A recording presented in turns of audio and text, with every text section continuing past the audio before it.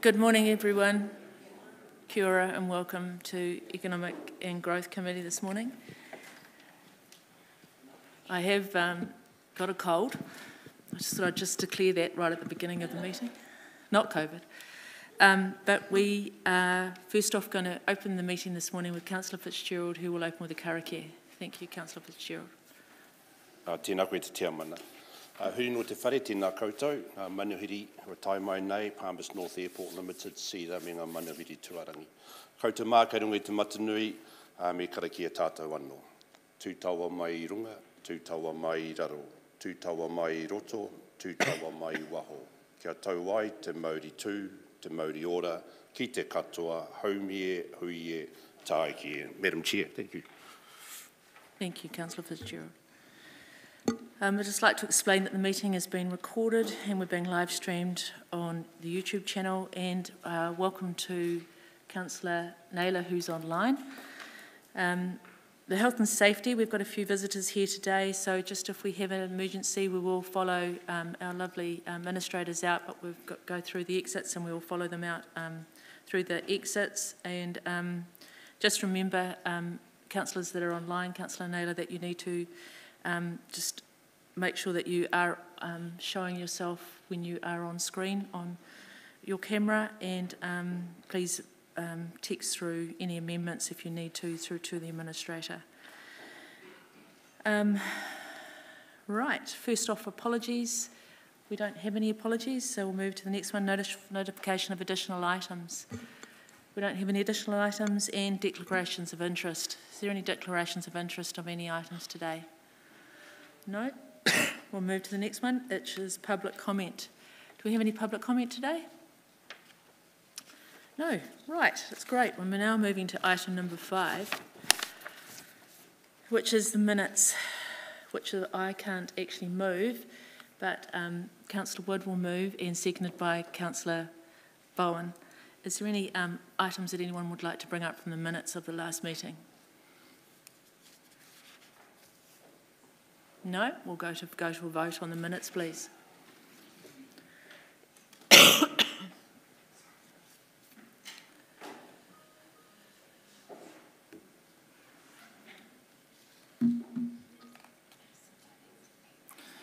That is passed with 15 votes for and 1 abstention.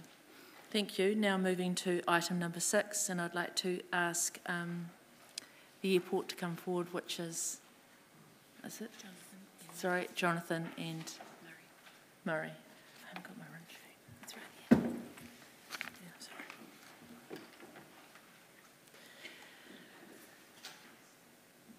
Is Cameron not joining them? Cameron? Sorry, Cameron, are you joining them too? We'll just wait till you to join them. So this is on page 13 of your paper.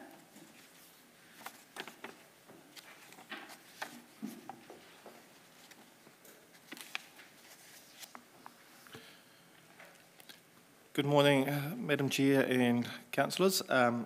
So this morning we have with me Jonathan Baker, the CFO from the airport company, and Murray Georgiou, who is the chairman. I'll let them talk to the 6-month performance to date, but I do just note that that we seem to be having more passenger numbers through the airport than what we had predicted for this SOI, which is promising signs post-COVID and those drop in passenger numbers. So, you know, I'll let the airport company talk to the results to date.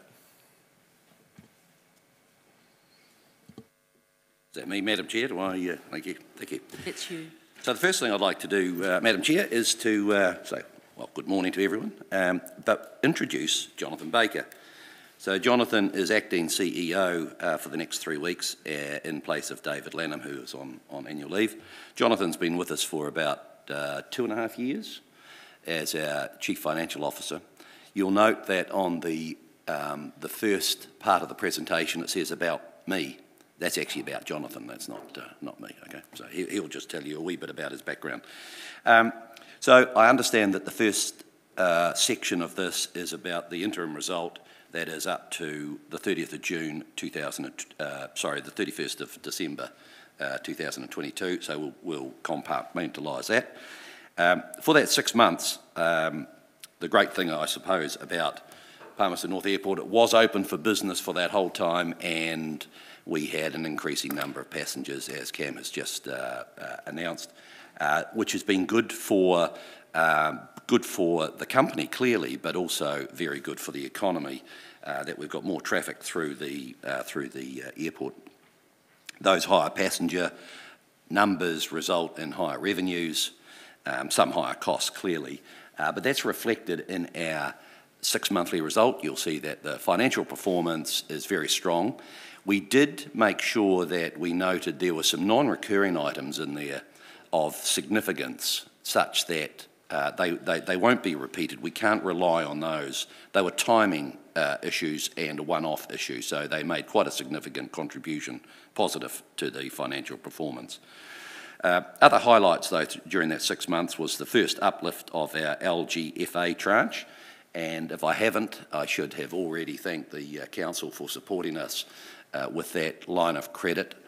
It provides us with much more certainty for the future, as was presented when we did our SOI last year, the need for that and so on. There was one negative finding, or one negative aspect, I suppose, of that 6 months. It's not reflected in our financial results, and it will get discussed in the SOI, and I'll leave it to then, but it was really around our assessment of the seismic rating of our facilities, particularly the terminal, and how we then ventured into detailed seismic assessment, which gave us a much more, a negative result to what we had anticipated.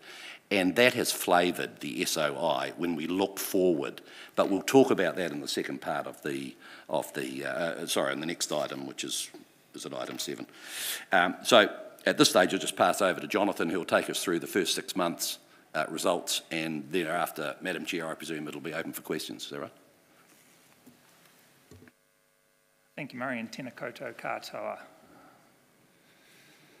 I'm conscious that it's usually David sitting here and not me, and this is my first time talking to you today. I thought I'd give you a little bit of background about... Jonathan, do you want to pull the microphone closer to your...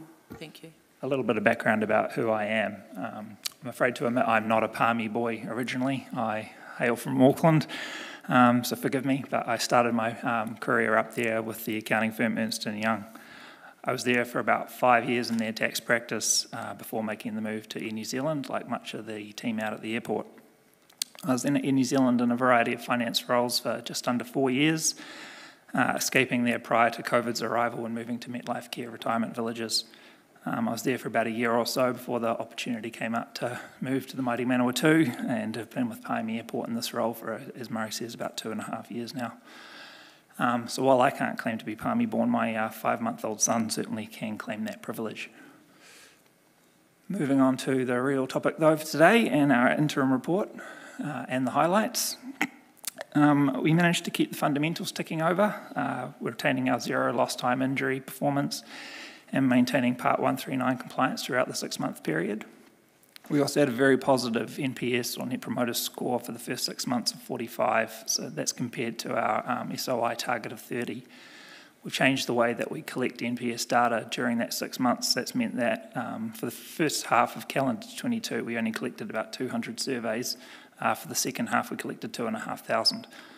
So we're getting far richer insights from customers now about what's mattering to them and getting a lot more confidence in that score. We also had another team engagement survey, this time around scoring 81%. That's up from 71% 12 months ago, and reflects the great wellness program and buy-in of our team. We also achieved the Coolmark Gold Sustainability Tourism Award in November 22, so that's an annual award that we would have to reapply for. But really that speaks to best practice across a whole range of areas, from financials to people to sustainability and health and safety. We're the only regional airport in the country to have that award. We also re-accredited our level 2 of the Airport Carbon Accreditation Program, but I'll talk more about that in the SOI presentation. So on to the first half and the financials. It's fair to say that passenger numbers and the recovery since Omicron and Delta has been far better than what we budgeted. 276,000 passengers for the first 6 months is 19% above budget and 90,000 more than the same time last year when Auckland was coming out of lockdown. Those higher passenger numbers have translated to higher revenue, 21% above budget at just over $6 million. And while revenue's been very strong, costs have been had strong cost controls in place, which has meant they're only 3% unfavourable to budget. That's largely due to some large and unexpected legal costs. So normalised profit came in at just over $1 million for the first half of the year compared to a budget of $200,000. Murray has talked about a couple of timing differences are in there, as why we're talking about normalised profit, just to make that money, those comparatives a bit more meaningful. CapEx-wise, we only spent $600,000 of a budget of 3.9 for the year. That's due to the delay in this terminal redevelopment getting underway, but also because of the wet summer causing some of our works to get delayed into the second half. Speaking of the second half, there's a few projects underway that are going to get traction in the next few months. The most exciting one is $700,000 worth of new shelters being installed along the red pickup drop-off line outside the terminal. So that'll provide a lot more better wet weather cover for customers waiting for pickup or drop-off. We've also undertaken a review of our wayfinding signage and identified some issues that can make it confusing for customers knowing where to go when they're arriving at the airport. So we're upgrading the signage in the car park and on the approaches to make that clearer. We're also progressing with the design of 6,000 square metres of warehouses on the northern side of Airport Drive, just opposite McGregor Street, with a view to getting underway with construction in the new financial year. And just last month, we spent another $390,000 on an upgrade of Airport Drive between Massey and McGregor. We're also planning before winter to spend $1.1 million on airport pavement upgrades. That's largely on some roads that end of life airside. We're also pushing very hard with achieving level 4 transformation of the Airport Carbon Accreditation Program. So for the full year, we're currently forecasting at least 534,000 passengers, which is 16% up on budget. Forecast profit is looking to be over 200% favourable to budget, although again it's worth noting some of that is a timing difference with the land sale occurring this year that was budgeted last year and some costs being deferred into a subsequent income year. But really that all looks very positive for FY23 with profit of over 200% favourable. But if you'll pardon the puns, this year really is about getting us into the best possible holding pattern to be able to deal with the headwinds that we've got coming up in the SOI period. That is me. Thank you very much. Thank you. You happy to take questions? The first question is from Councillor Wood. Thank you, Madam Chair. Thank you, Jonathan and Murray, for coming in and talking to us today. It's nice to see you in the hot seat, Jonathan. Could I start by asking a question about page 23, which I believe is page 9 in your Statement of Financial Position? I want to get an understanding of your long-term borrowings. So it says for the period 31 December 22, that your long-term borrowings were at $7.7 million, and that by 30th of June 23, so 2 months' time or 3 months' time, they're to be at $23.1 million, a $15.46 million increase. Is that an out-of-date statement of intent, or is that what's happening? Are you already in the process of borrowing that $15 million, I imagine, through the LGFA facility? So the June 22 column is obviously for December 22. There's 7.7 in the long-term borrowings. There's another 5.7 in the short-term. If you look further up the page, yep. So add those two together to give you 8, 9, 10, 11, 12, 13. The June 23 column for $23 million is 18 months from now. So that is the bubble, sorry, it's 6 months from now. That's the SOI for June 23. That's where we expected to be had we been engaging on the terminal redevelopment, as we thought a year ago. So no, we won't be at that level in 6 months' time. Thank you for that. If we go to page 21, which is page 7 for you, I just want to make sure my understanding is correct around at what point a dividend payment would come in. Dividends are paid, to my understanding, on your net surplus after taxation, which comes after you've covered your finance costs and debt repayment. Is that correct? Yes, it will be on the very bottom line of net surplus after tax, excluding any revaluation gain on investment property. Okay, so what I'm trying to understand is, because I'm sure we're going to talk about it more in the statement of intent, but my understanding is, as indicated on page 19, that cash preservation is important. If a prospective dividend would be paid out of what you have left over after you've paid your debt costs, what is the risk to being able to service your debt of paying a dividend? You mean if we were to pay a dividend in the current financial year? For future financial years? Really, the payment of a dividend in a position where we need to grow from a capital-based perspective, the inefficiency that comes with that is we essentially end up borrowing to pay debt, to pay a dividend. So we end up incurring higher levels of debt, therefore higher levels of interest in order to return a dividend sooner than when we're at a position where CapEx is stabilised. It is very much part of the SOI conversation to come. Okay, so the intention is for net profit after tax to be used to service debt, well, at least in part to service debt. Absolutely, yes. All right. And my final question was related to page 27 on a different line of thinking. Under employee expenses, you've got salary and wages increasing from 840,000 to 1.68 million, which is almost a doubling of employee salaries and wages. I was just wondering, is that increases in staff pay in line with inflation? Is that hiring new staff? What's the makeup of that near double? Yes, the first column there to December 22 at 840 is 6 months worth of the year. The June 23 column to across at 1.7 million is 12 months worth. Apologies, so no, I understand. Double. All right. Thank you very much. The Mayor. Thank you, Madam Chair. Thanks, gentlemen. Just on the warehousing, could you just repeat what you're doing in that freight and that and probably the physical side that you're doing there? Sure. We've got slides on this in the next. Oh, have you? Okay. Well, maybe I just leave it till then. Yeah. Thank you. Just a question from me. You're on page 21. You talk about marketing. I just want you to unbundle what you're actually spending on marketing.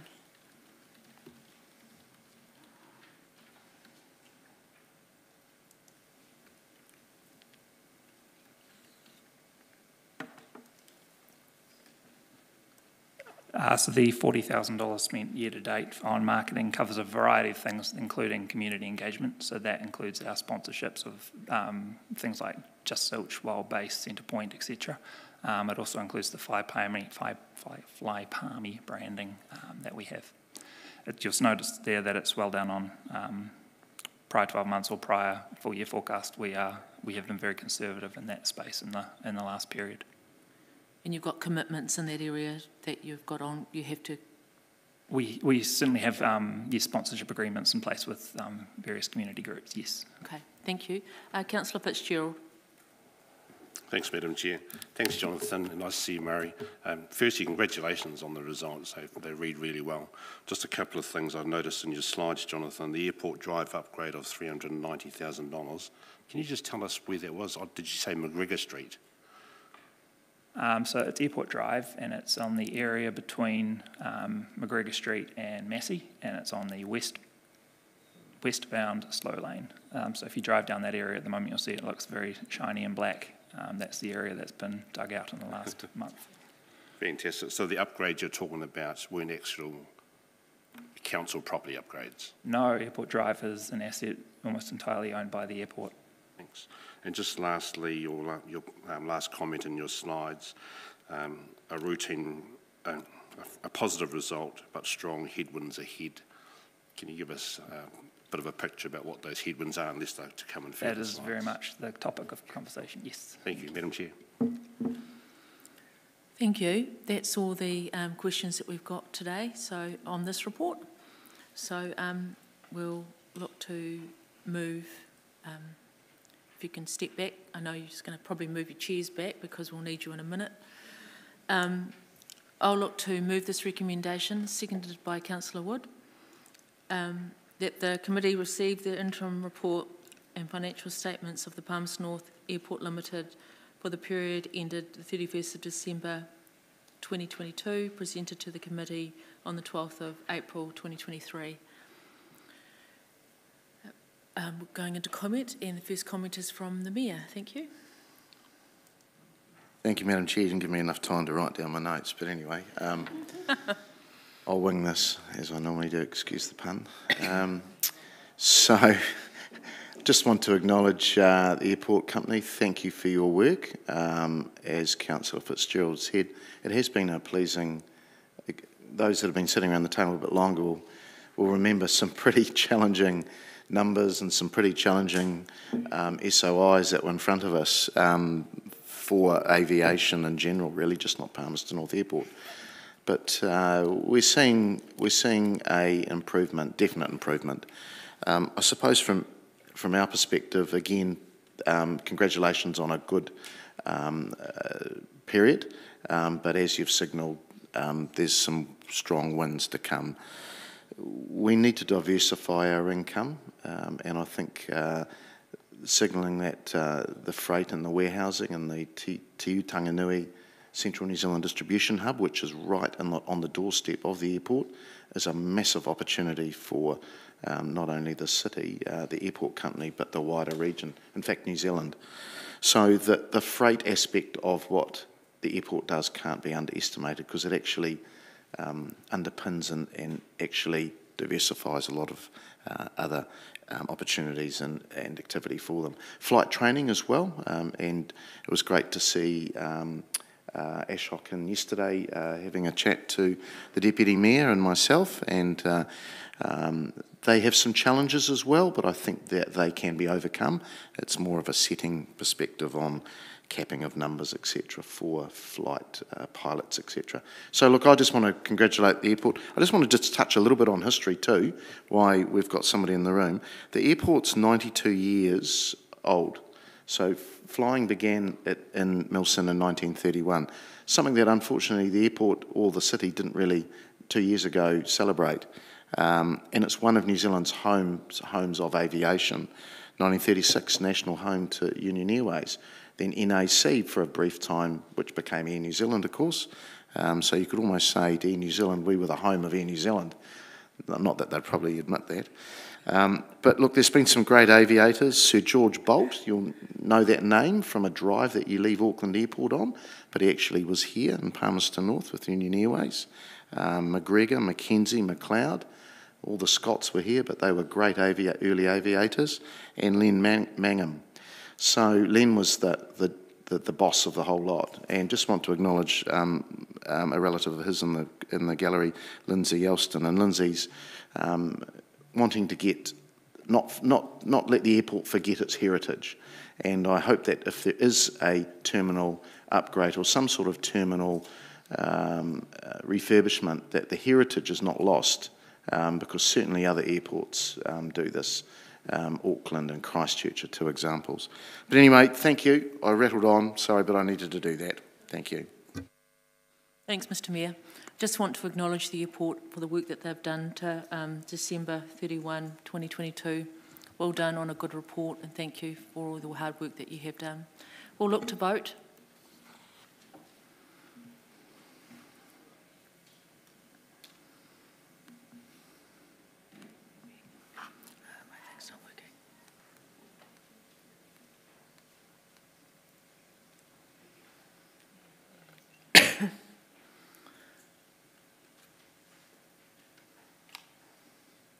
Just having problems with my card.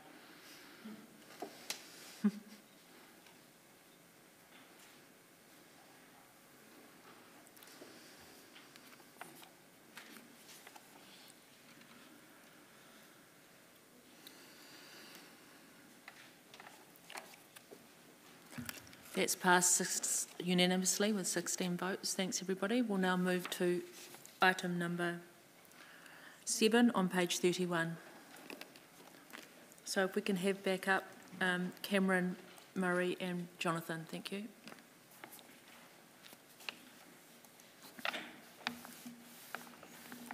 So starting with you, Cameron. This is the, just to say, this is the draft statement of intent for the airport. Thank you, Madam Chair. I think for this, I'll largely take the paper as read and let the airport run through the statement of intent proposal that they've come up with and some of the challenges that they face. I guess in the last paper they briefly touched upon some of the headwinds, and I think particularly through this period from our perspective, managing of cash flow is going to be something that's important to them, particularly as they go potentially through a capital development phase, and to manage their overall effects on their total debt. But I'll let them outline the SOI and some of the headwinds that they face. Thanks, Murray. Thanks, Madam Chair. So the first thing I'd talk about when we look at the future is what is the Palmerston North Airport Limited approach, and I think it's best described as targeting a number of things. One, firstly and foremostly, is that it's a compliant aeronautical facility. Our priority is on our aeronautical assets. That's first and foremost. If we don't secure those into the future, we haven't got an opportunity for planes in and out of our town and our community. In and out of our city, our community. So that's regulatory. It's all about where we've invested in the past and where we have to maintain our investment in the future. That's first and foremost. Secondly, we're very much after all customers enjoying their experience. And that isn't just the passengers, that's their friends and families, that's our freight companies, that's the companies that operate in and around the airport. It's everyone who utilises those assets. Our landside assets, I think I've described this in the past, they are underutilised, and we would like to further develop those as and when the opportunities arise. And that's really about improving the efficiency of those, but income diversification as well. So that becomes our third target area, I suppose. And overall, our returns to the shareholder, Palmerston North City Council, can't be measured by dollars alone. It comes in many shapes, many forms, and it's about having a gateway, it's about having an experience, it's about the financial performance, it's about our social support, and it's even about some of our environmental benefits. So the airport is not a one shop or a one modal or one way of judging its performance. It's across so many things. So that's our approach for the future. Has been for the past and will be for the future. When we look at our SOI, there are several features in there. Clearly, the biggest one, and we've talked about it, is around our terminal. That comes as our second priority because we are making sure that our runway and taxiways and so on are compliant and are well invested. The next stage is then our terminal. And the story behind it's this fairly short backstory, but I'll tell you anyway. It's that we were looking for a refurbishment. We included that in our SOI last year, and we said that we would be spending up to about $26 million refurbishing our terminal.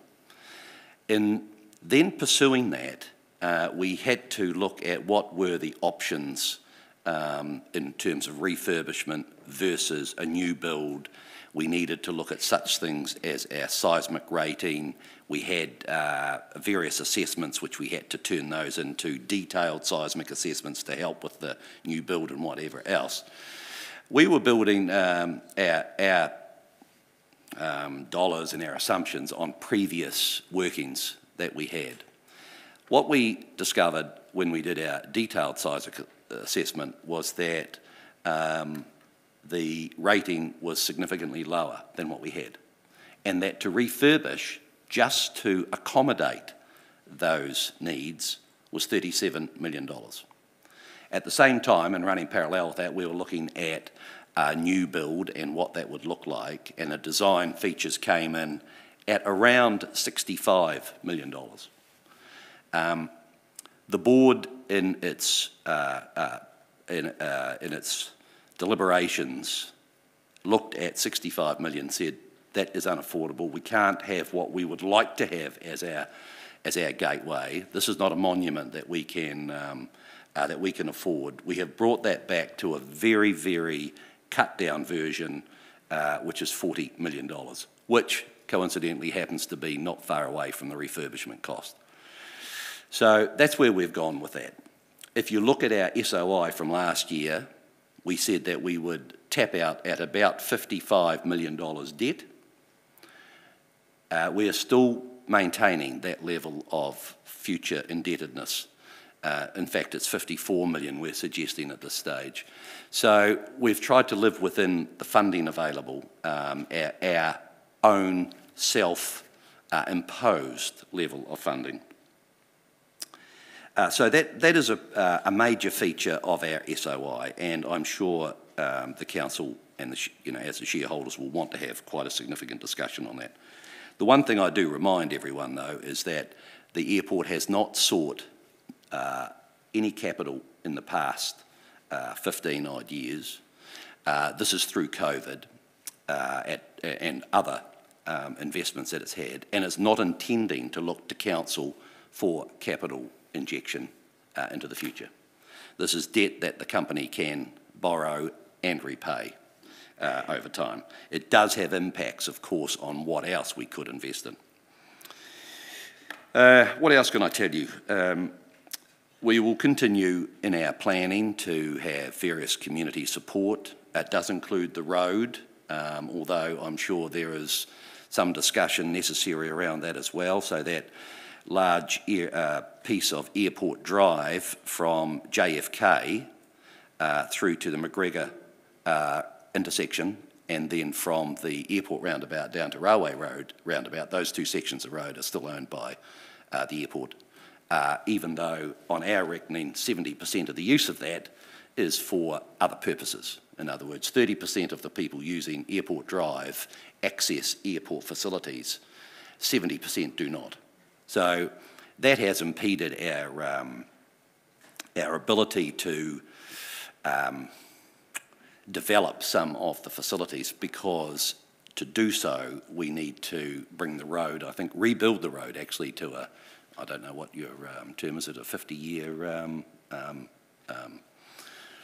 specification or something like that. It's worth about $9 to $10 million, which is all the benefit that we would otherwise gain by developing those assets. So that's a hurdle for us. If we look at the rest of our SOI, we've built this very much around where our passenger numbers have got to. They're ahead of where we thought they would be. Air New Zealand provides us with a view of their schedules, and with that, that's where we build our passenger numbers, based pretty much on those. There was a plan, I think, for 2024 initially, that we would have jets returning to the city because of the number of passengers in first thing in the morning, and that to replace 2 to 3 planes with a jet would be much more efficient from passengers and from Air New Zealand's perspective. That might, it won't happen then, because we haven't got those numbers yet, but we are planning for those, and of course if we do have those, we have to have a facility that can accommodate it. Our terminal at this stage doesn't. The rest of our SOI is pretty much hinged around maintaining our asset base, improving the customer experience, and wherever possible, developing our assets for income diversification. You will also find, as requested from the Statement of Expectations, that there is the return of a dividend at the end of the SOI period. There is a presentation here now with the detail of it, which might be quite helpful, from Jonathan. Not sure there's really any point anymore after that, but anyway, nevertheless, some of which I will say is a repeat of what Murray has just talked to, and I think it's worth repeating because there are some very good nuggets in there, Murray. Thank you very much. Onto the SOI now, and starting with what really is that key headwind which I finished on earlier, it is the terminal redevelopment. It overshadows everything else in this SOI. It's going to significantly impact us for the next couple of years. There is no getting away from that fact. At an estimated price tag of $40 million, it is the single largest investment the airport has ever made and is the most critical one for the future. In past SOIs, when we've spoken about the cost of this project, it's been in the price range of sort of $15 to $26 million. It was $26 million in last year's SOI. That was predicated, as Murray said, on the assumption that we'd be refurbishing what we've got, but we now know that it is not an option to refurb. We must go for a rebuild. The reasons we have to do this are the ones that are up on screen. Our current seismic rating is below where it needs to be long term, so in order for us to protect the asset and the ability for the airport to function, we have to upgrade. And really it is the seismic element that is pushing us towards a rebuild option rather than the refresh. But equally important to that is the ability to conduct and hold bag screening when that becomes mandated by the government or in response to a national threat. At the moment, the terminal does not have the capacity to screen and hold large numbers of passengers ready to board an aircraft and doesn't have the facilities available to screen their baggage either. It's only a matter of time for when that is going to become mandated, so we do have to prepare and grow. Linked with that is the intention to return to jet operations, particularly on the Palmy-Auckland route in the coming years.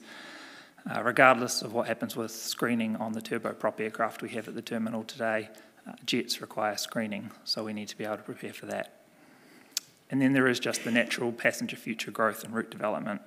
Prior to COVID, we were getting close to 700,000 passengers per annum, and at that point the terminal was groaning, particularly at busy times. It was very uncomfortable at some parts of the terminal. We know we're going to get back to that sort of level of passengers within the next 3 years, so we need to grow to be able to handle that. Just not only the next 3 years, but up to the next 20 plus years of growth. If we don't do that, we become severely constrained and the number of passengers and therefore revenue will become constrained as well. But even if none of those were issues and the only thing we had to do was seismic and the only thing we had to do was strengthen the existing terminal, the quantity surveyor has calculated that just to give us back exactly what we have today will cost $36 million and take 3 years. So we'll be a construction site for 3 years, have $36 million of cost on the balance sheet, and we won't achieve any of the objectives that we require other than being seismically resilient. But there's no hiding from the fact that at 40 mil, this does constrain us from achieving some of the other expectations in the SOE within the short term. Debt peaks at $54 million in 3 years' time compared to our current debt of only about $11 million, and our financial metrics also are constrained. They're compliant, but they're constrained.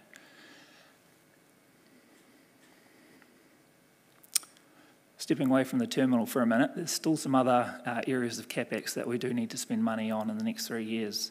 That includes $2.9 million on critical airside works, and a further $1.3 million on the car park, so that includes an extension to increase capacity and starting to introduce licence plate recognition. We've also got another $1 million earmarked for more upgrades along Airport Drive. To the earlier question around the warehouses, we talked about how the terminal cost at 40 mil does constrain our ability to spend in the short term on income diversification projects. That extra 14 million that we had in last year's SOI earmarked towards diversification projects, it has to go towards the terminal. We do have enough money in the budget though for half of the price of 6,000 square metres of warehouses in what we call Zone D. So that's on the northern side of Airport Drive, just opposite McGregor Street. It's those areas in red. And the bottom picture is an example of what those warehouses are intended to look like. These warehouses fit very well within the existing airport master plan, which earmarks this area for freight and logistics. But in order to complete that development and to look at accelerating other income diversification opportunities within the SOI period, we are going to need to look at strategic partnerships in order to progress. That's something that we're very much front of mind for us at the moment and something that we're very much working on, securing that funding. We've also renamed Ruapehu Business Park during the period now to Ruapehu Aero Park. which makes it a bit clearer that when we're selling the park, that the location of it is within the airport campus, and also the freight and logistics elements of it towards Te Iu Tanganui. Underpinning everything else is the ongoing focus on health and safety. Just a couple areas to point out here in the 3-year SOI. One is our Part 139 recertification audit that will be coming up with the CAA. The second one is our ongoing ground and air noise monitoring program that's ongoing, which is really about protecting our social licence with the community. On the social licence and community engagement, I thought it would be worth just pointing out today all the different community groups that we've been involved with over the past 12 months. So you can see those up on screen with the likes of Centrepoint, Just Silch, Wild Base, Lions Mini Golf Course, UCOL and the Fly Palmy Arena, all featuring community engagement, and paying that social dividend remains very important to us in the SOI and is a key element. Also a key focus is our sustainability journey, and it is a journey. I thought we'd give you a brief update about where we've got to recently. So earlier this year we had our Level 2 recertification renewed with the Airport Carbon Accreditation Program, which certified that we had a further 8.2% reduction in our Scope 1 and 2 emissions over the 3-year average in FY22. That brought our total emissions down for the 22 to 191 tonnes for the year, which makes our own direct carbon emissions equivalent to about 11 average New Zealanders. We're now focused on achieving Level 4, or transformation of the program, which has a much wider focus and makes us look at and consider mapping our Scope 3 emissions as well, and also working with a tenant of ours to actively encourage them or actively support them to reduce their own emissions, which then in turn reduce our Scope 3 emissions. We're also looking at the future of solar and hydrogen and how within the airport campus in the future that is sure to play in the coming years. Also, interestingly, on screen you can see there with the FY23 forecast of Scope 1 and 2s, we're estimating to make a 64% reduction on FY22 this year, which is going to bring our total emissions down to only about 71 tonnes or 4 people. This year we've made 2 major changes that are contributing to that. The first is the removal of our natural gas boiler, and the second is investing in renewable energy through renewable energy certificates, which has completely removed any emissions from electricity. So besides the social dividend and continuing to invest in sustainability, we are also committed to reintroducing cash dividends when the financials allow it. So to that end, we've included in the SOI in Year 3 a dividend, with a note that that's subject to annual review. We've also proposed introducing a revised dividend policy with 5 metrics against which any future dividend will be assessed. This is to make it much more transparent about how the dividend is being set, and also recognises that current financial performance is a very poor measure of a level of dividend when you're talking with an infrastructure company who have very high capital requirements. The new policy instead seeks to balance the future requirements with current cash performance, and also looks at constraints from a debt covenant perspective. It's also in alignment with many of our peer airports. On to the numbers. Passenger volumes are forecast to be back to 581,000 in FY24, before climbing back to close to pre-COVID levels in FY26 of 654,000. That's coming off the back of a 20-year low in FY22 of only 323,000. From a profitability point of view, revenue is forecast to grow 8% in FY24, largely on the back of that passenger growth. Expenses are also forecast to grow largely in line, same rate as income, with inflationary pressures a lot across many of the fixed costs and maintenance lines. But interest expense is an important one to note here, with a 450% increase in interest costs over the SOI period, brought about by higher interest rates and that higher level of debt. For profit-wise for FY24, we're budgeting about 1.8 million. That's down on the current year forecast, as we won't have the one-off land sale that occurred this year, and is also starting to be impacted by those higher interest costs. Profitability remains at that sort of level, up to 2.5 million in the 3rd year of the SOI, so profit does remain. In terms of capital spend and debt, the SOI has 52 million in it, spread across the 3 years. That's 40 for the terminal, 6 on the warehouses, and the remainder largely on critical airside and landside works. Debt jumps up from about 14 mil at the end of this year to 54 million by FY26. That's, as Murray mentioned, that's lower than what we had in the SOI this time last year. That had debt at 55 million. It also had revenue at about 15 mil compared to the 17 mil we're presenting to you today. Just highlighting the financial KPIs that I mentioned earlier relating to that debt policy, the dividend policy, sorry. The SOI has us complying with our interest cover measure for the full 3 years. That top number there is our only debt covenant. We get down to 2.9 in year 2, so it's still above the minimum of 2.5, and then starts to grow from there. And if this graph showed you years 4 onwards, it would show you continuing to recover. The other 2 metrics up there are long-term targets. They're never envisaged to be compliant in any particular year because they are heavily influenced by things like capital investment.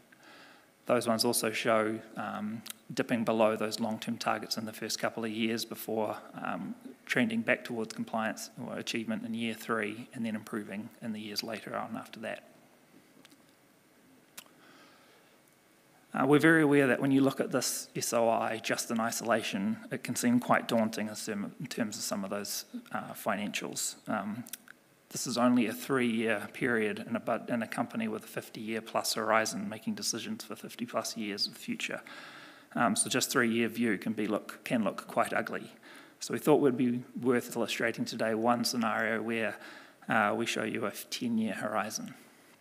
So assuming that once we're through the terminal redevelopment at 40 mil, if our focus then shifted away from continued revenue diversification and instead we focused on paying down debt and paying dividends, this shows you that by year 10, our income jumps all the way up to about 27 million.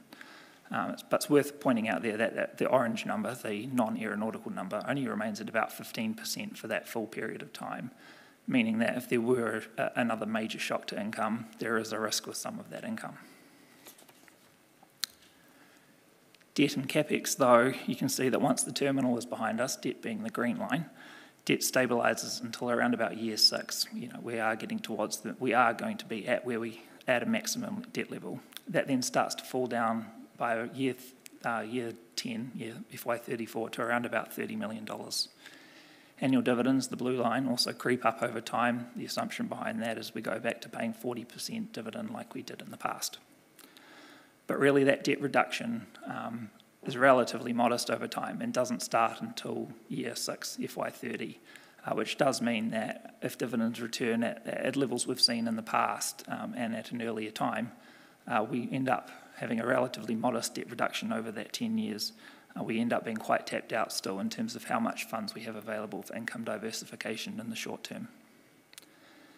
It shows that once we are through the terminal, the airport continues to wash its face with very healthy revenue growth and debt serviceability remains without an issue. Our key metrics also remain compliant.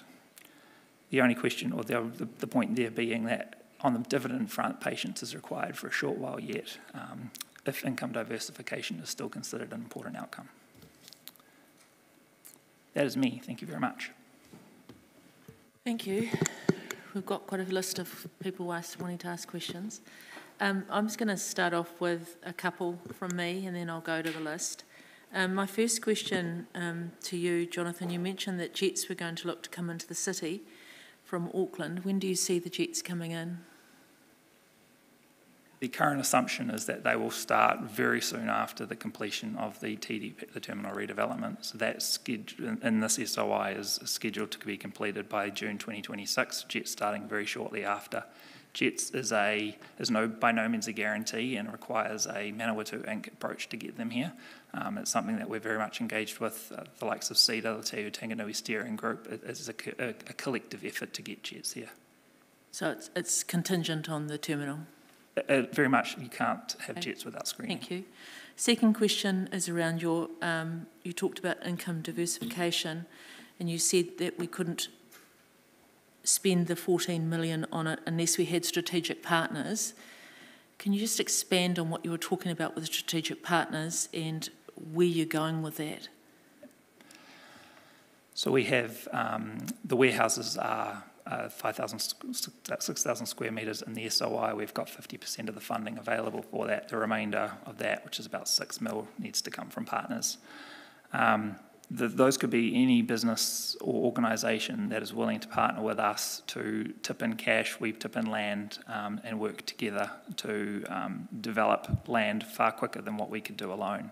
It could also take different types of forms. It could be a share injection into the company, for example, maybe diluting the PNCC share and allowing, you know, a return to PNCC that way. There's a whole host of opportunities on the table. So you're not wanting to drop the 14 million commitment that has to happen as part of that partnership deal? There's only the 12 million of the warehouses that are in the SOI, of which we're funding 6. Okay, thank you. We'll now go to the long list. We'll start off with we're starting with Councillor Bowen, then it goes Councillor Wood, the Mayor, then Councillor Hancock. Let's see how we go. And then you've got a few after that as well. Councillor Bowen. Thank you, Madam Chair. I'll kick off with a couple and give it over to other people. Just to follow up on the jets question, can you explain for me why can't we have jets in our terminal? Jet passengers, the limit for screening on aircraft is slightly higher than what we have today on the ATR, which has got 68 seats on it. A jet at 170 seats, it's a AVSEC requirement that the passengers must be screened. So in order to have a jet, you have to screen the passengers. You need to have somewhere to screen their baggage. We don't have anywhere in the terminal today where you could hold 170 people securely separated from everybody else and secure and screen their bags. So I know we don't have anywhere now where we could do that, but there's nothing in the footprint that would enable us to do that at the moment? We have a contingency set up at the moment within the terminal that would allow us, if there was a national threat, to very quickly overnight introduce a sterile lounge. It is a very small lounge, standing room only, and would only really work if every aircraft was going through it. It wouldn't be feasible to have just jet passengers going through that and ATR passengers, for example, going down a different route. It's just, it would be too tight. If you're at a point where you've got jet passengers, your total passenger volume, your busy hour, which is what terminal sizes are based on, would be so busy it would be wall-to-wall people around the departure gates. Okay, thank you for that. Murray, you made a comment about our goal being a compliant aeronautical facility. What are we complying with?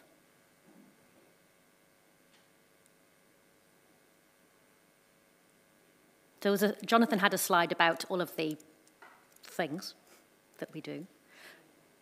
So mostly it's about having a runway which is open for business. It has to be free of any debris or anything like that. It's got to have a substructure, and it's assessed by third parties as to whether it meets the obligations of Part 139 or whatever it is, 139? I'll take your word for that. So as Air New Zealand is one of our big customers, do they have requirements that we have to be compliant with? They have both requirements and preferences. Okay. And we did touch on before about the detailed seismic assessment providing us with new information that we weren't aware of. We've been obliged as a good partner to provide that information to Air New Zealand, who are contemplating what that means for them. At this point, we believe that they have asked us to consider how this could be adjusted, what time frame that will be, and what sort of risk mitigations have we got in place to minimise any potential impact. So that meeting was with them 2 weeks ago, and will be a piece of work in progress for the next few weeks and months. So what is the risk to the future operation of the airport if Air New Zealand don't like our seismic rating? If they don't like it and we don't respond to it, then they have a choice, if they so took it, to say they would seek not to land here. We don't think that's I don't mean to be scaring the horses, that would be silly. We don't want that to happen, and we would be doing all we can to make sure it doesn't. And how does our seismic rating compare to other airport facilities in New Zealand? Is anybody else facing the same kind of issues? I mean, we know about seismic ratings for our own city buildings, so. A large number of our peer airports have had significant terminal developments over the last 5 years. So New Plymouth, Nelson, Napier, Hamilton have all done that. Hamilton was a significant issue seismically, and they responded reasonably quickly and to the satisfaction of Air New Zealand and other customers. But the other airports have upgraded their facilities and dealt with any potential issues as they did that. Can I have one more? Is that okay? In the first report, it was covered about the marketing budget, and in this second report, you talked about what seemed to me the same thing, and you called it a social dividend in the second report. Are those the same thing, and why do we describe them in different ways in different reports? I guess marketing is the technical term for that, marketing and community engagement / sponsorship. The slide refers to it as a social dividend. To put it in the context is that is our reinvestment back into the community in a similar way that a dividend, cash dividend is. It's doing a similar thing but just through a different channel. Thank you, Madam Chair. Councillor Wood. Thank you, Madam Chair. I'm going to build off Councillor Bowen's line of questioning around Air New Zealand's requirements. Please correct me if I'm wrong, but my understanding is Air New Zealand, as our national carrier, is required to fly to regional airports. So the threat that they would just simply up and stop flying to us, my understanding is isn't possible. But are you telling me that it is possible they could decide to not fly to us because we have a airport that isn't seismically condemned? I'm not certain of your first statement. They have chosen not to fly to other airports. Okay. Northland being good examples of that, Wanganui. But they could still use the runway and standing areas and whatever else and go around. But we're only speculating. You know, we've opened an engagement with them, doing so in a very transparent and partnership arrangement. And I'm certain that we will be able to work out what is required. To our joint satisfactions. I appreciate that context, thank you. Regarding your dividend to debt chart that you showed us at the end of your presentation, I'm trying to wrap my head around that when your debt is at the highest, you're comfortable paying a 40% dividend, but when your debt is at the lowest, aka this year and next year, you're not comfortable paying a dividend at all. I'm trying to understand how that works. How can you service that when your debt is at its peak, but not when the debt is at its lowest? I don't think we're suggesting that that is the likely scenario of what we will do. That is a scenario to demonstrate what revenue is likely to go down to over the next 10 years and what would happen to debt should we focus away from income diversification, which I don't think is the right choice, at the expense of paying it in lieu of paying it instead of paying a dividend. So that is just one scenario that could play out should we choose to adopt that sort of strategy. In that scenario, had you paying down debt within the next 10 years? We're mindful. The council is a shareholder, and if the shareholder is after certain aspects of dividend payments or whatever, we've got to be mindful of that. Appreciate that. Just a final question on Wairaka Place, because there's been a lot of talk about how the terminal development overshadows your ability for income diversification. You've now developed, I believe it's 8 sections there, 2 have been sold, 1 you're developing yourself, so that leaves 5 available to my count from what's available online.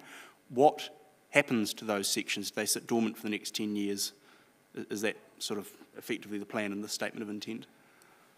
Yes, it is pretty much. Our earlier indications were, if we were looking this time 12 months ago, that we would be developing those with an intent to lease them, put a building and lease that.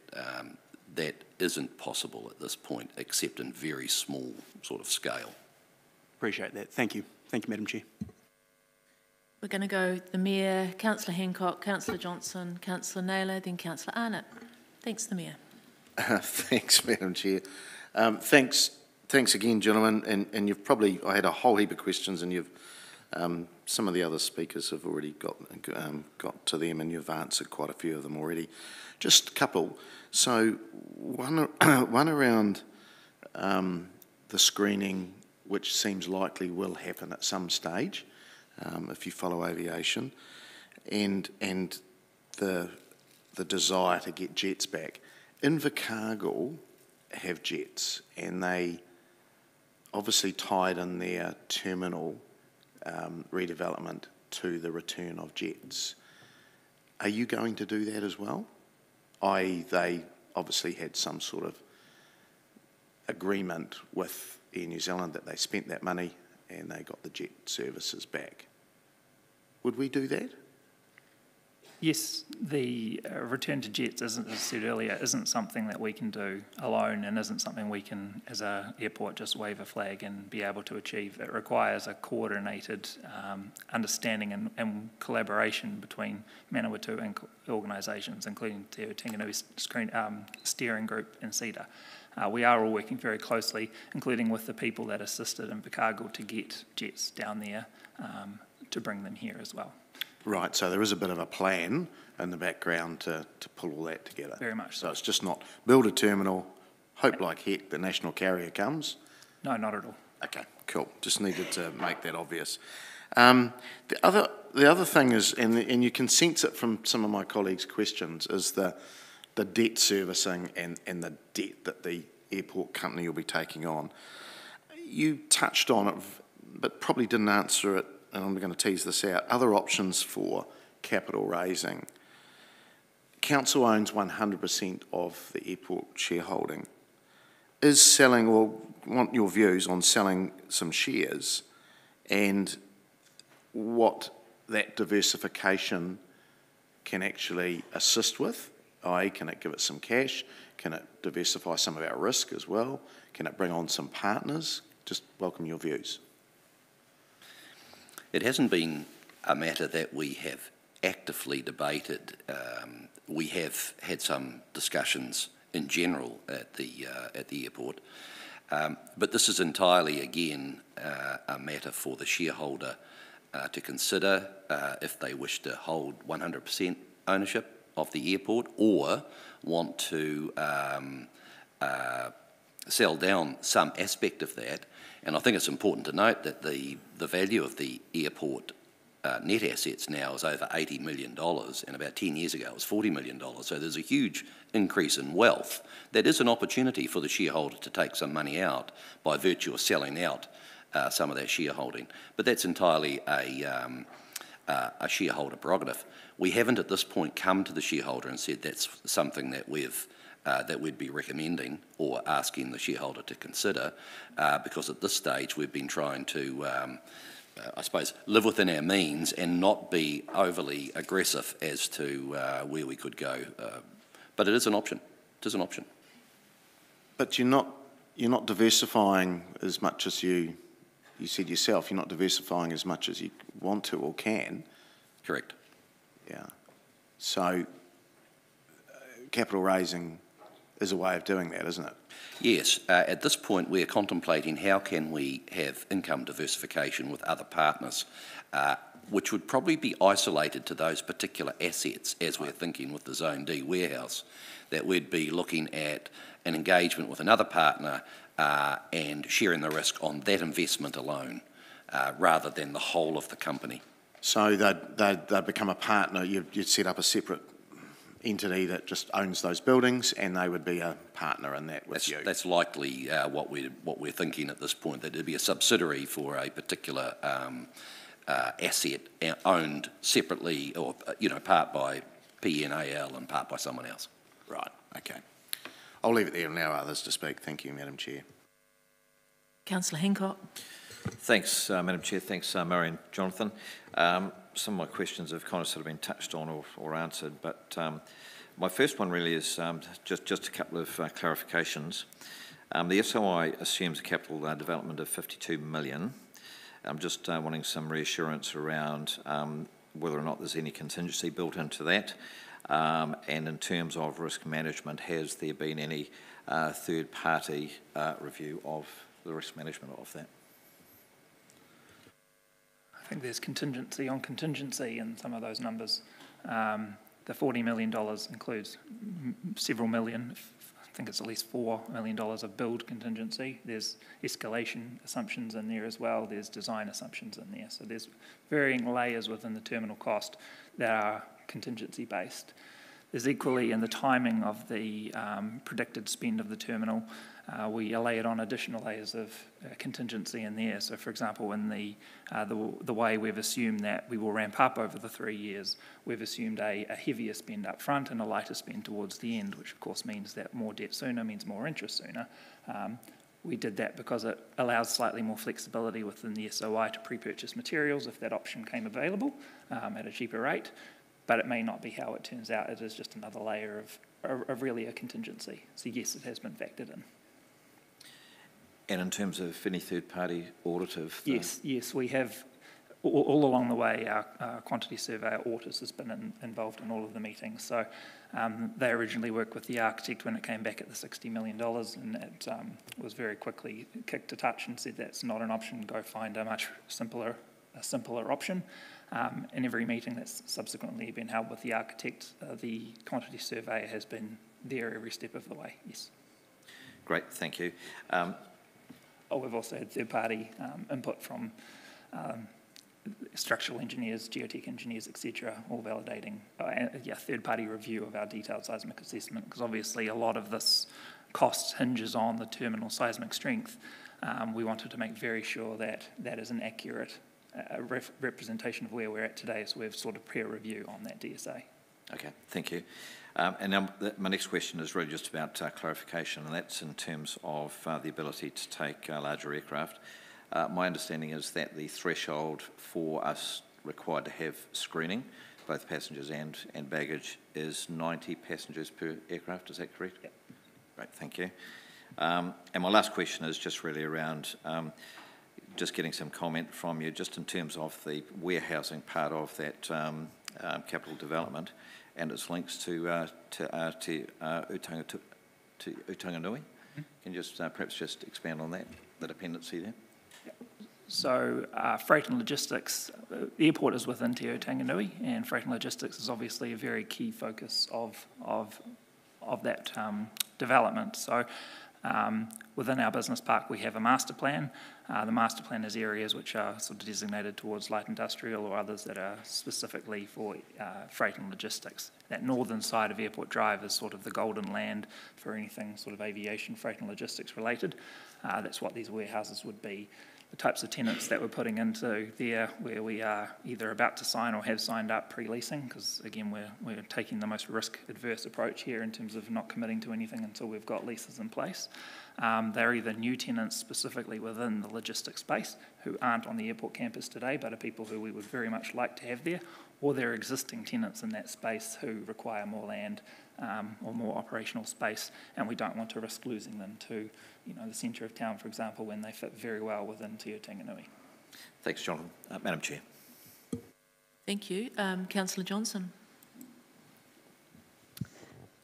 Thanks, Madam Chair. Thanks, Murray, Jonathan and Cam. My questions are around the debt repayment, I suppose. And you've just shown us a couple of graphs there of a 10-year horizon. Have you got detailed 10-year financial modelling? Yes, that's based on a detailed 10-year model. Okay. Would you be able to provide that to us? I'm sure we could, yes. Okay. So when do you think that the airport would be in a position to repay the debt? There are many assumptions that go into that. That model I produced on screen earlier had an assumption in there that we'd pay $18 million of dividend over the 10 years and we'd be at $30 million of debt. If you took $18 million of dividend away and you put that onto the debt repayment, you'd be down to 10 million odd of debt within 10 years. So it really depends on where we put the levers, how much capital expenditure we want to spend on income diversification versus debt reduction versus dividend payments. Those three levers will all dictate how quickly we come back down. In reality, it may be the best scenario to not look at bringing it back down too quickly and instead invest that debt reduction into that income diversification, which was our sort of original intention 12, 18 months ago. Okay, thank you.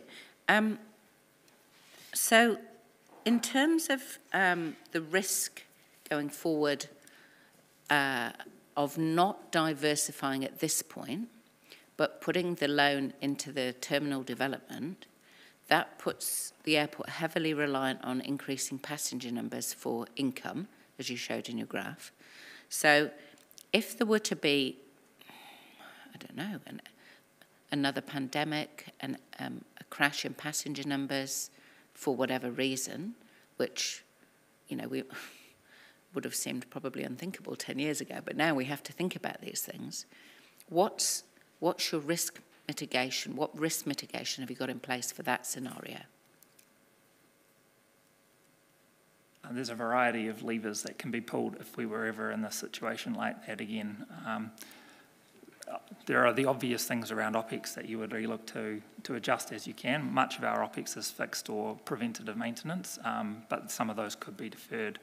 But really the biggest one, I think, the lever that we would be forced to pull if we were put in such an uncomfortable position would be to reconsider our strategy around land sales. It isn't a priority and isn't something we wish to achieve because it has a short-term cash injection for a 50-year cost, but it is something that you could buy your way out of debt relatively quickly. There are complications around Airport Drive. We've touched about that if that was an option. But there is cash sitting there in terms of existing land that could be, liquidated should it need to be. Murray, have you got any other? Yes, the board did ask management to, I suppose, prioritise, assess in the first instance parcels or assets that could be sold, and we assigned a priority to those. So there are assets there, and we had to be comfortable that they existed as well and that the opportunities were there before we could go any further. Not that we've committed to a construction contract yet, but we needed to know that, and yes, we have got it. Okay, thank you. So, I guess, you've sort of indicated in your presentation that you've fully explored all other options for the terminal redevelopment. But are there really no choices about timing, level of investment? Because if you were to delay some aspects of the terminal redevelopment and instead put the capital into income diversification, would that not put you in a better position going forward than investing your limited loan facility in the terminal redevelopment, which puts you on the back foot for years, as you've demonstrated? Granted, it's an aeronautical-based revenue as opposed to a non-aeronautical-based revenue, but the terminal does ultimately pay its way, mostly. It is a slower bubble up than what you would get from probably a leased property, but through landing charges, through higher lease income in the terminal, we do recover much of the cost that we have to spend on the terminal. So it isn't a typical public building where we may not see any sort of recovery on that cost. There is a recovery there. Is there any? Sorry, if you can repeat your question, I might have something more to say. Well, I don't want to get a comment, but it seems to me that the choices are between spending capital on income diversification and developing the industrial side of things versus spending money on the terminal. And from the figures you put forward, the consequence of spending money on the terminal rather than the industrial side of things makes you reliant on increasing passenger numbers for increasing income for the foreseeable future. Do you think he's answered that? Well, no, I don't. Okay. Sorry. but maybe I wasn't very clear in my questioning. Okay. So I suppose the question is, how can we be sure that this is the best way to spend the loan that you're drawing down? There are probably several ways you could look at that. One would be the experience for the customer, and you go, yes, but how do we value that? And then we might we might also have to look at what are our customers' expectations, and that's why we're engaging very much with Air New Zealand right now. We'll also need to look from a governor's view of what are the assets we've got, and do these need to be strengthened. You know, I'm talking about the terminal itself. Do we need to strengthen that to ensure that they are safer than they are now? And at this stage, we believe we do need to do that, but we are being driven by information which is more new to us than we were here last year. We didn't have it last year when we were here. We are seeking third-party peer reviews on those so that we're not going to be making a decision based on one report alone, that it has some justification, some solid footing, if you'll excuse the pun, underneath it. So it then becomes a question of, is this about finance and income diversification, or is this about providing a gateway through our community and the various other economic benefits that flow from it? And our assessment at this stage, the board's assessment, is that the terminal development is a higher priority than income diversification, albeit it's harder to measure the outputs, the outcomes. As Jonathan said, we do get paid for it, but it's a slow payment and it comes over a long period of time, and it isn't as fast and convenient as if we were to invest in industrial buildings. If I could please add one little thing to that, just to say that the risk exists there today whether we spend the money or not, and if we don't spend the money today addressing the terminal risk, it only grows in terms of the cost to do it in 5 years' time will be higher than what it is today. In the worst case scenario, if we had a seismic event and the terminal became unusable, we would be having to rebuild at a time where we're competing for resource with everybody else, and we've got no flights coming in because we don't have a terminal. So by doing it in a controlled and measured and appropriate timeline now, it reduces the risk of being in a situation where we have no terminal and no income. Okay, I've just got one more. Thank you. Okay, so I guess the fundamental question is, what is the justification that we can support ratepayers accepting the risks of this, foregoing dividends and providing this funding arrangement into the future? What's your justification or your return proposition that we can explain to ratepayers why we're doing this? So Jonathan showed a slide earlier which had the justifications on it, and there was about eight different points, I believe, and we can always get those back if that's what you're after. But the ratepayer is not being asked to put any more money into this. There are, because we're not asking for capital, there is a return of dividends in our SOI, so there is a return of that. So it really comes down to, are we managing the risk as best as we believe we can, and the airport board believes that we are, that we need to attend to this at the expense of investment in industrial properties. I'll leave it there then, Madam Chair. Thank you. Thank you, Councillor Johnson. Councillor Naylor, online. Is she frozen?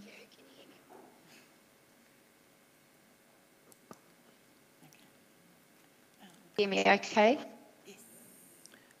Go, Councillor Naylor. We can hear you, just ask the question.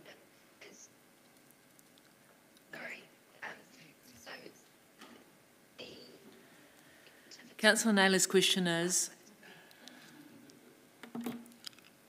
why is the social dividend being prioritised over financial dividends? Is this 1.2 million value over the next 3 years? And when do they hear back? Okay, I'll just ask that because there's another question after that. So the question was, why is the social dividend being prioritised over the financial dividend? I don't think that's quite the case, as they have different purposes there. Obviously, cash dividend comes into to council directly.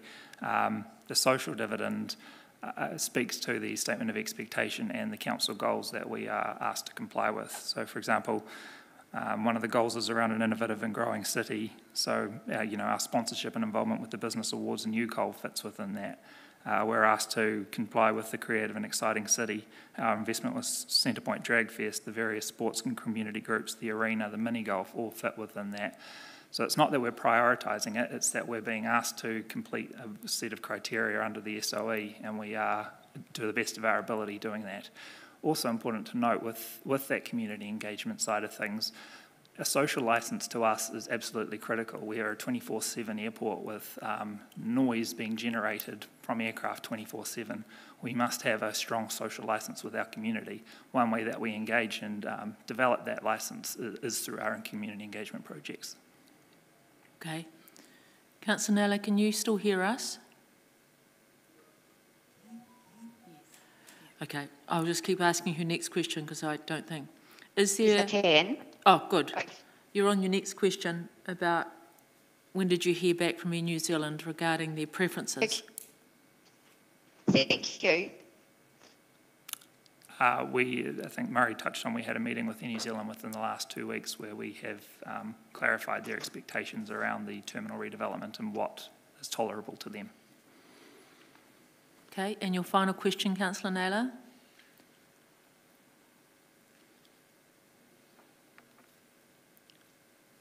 Okay, I'm going to read your final question out. What is the timing of the airport becoming aware of the seismic issues? When did you find out the 34.5%?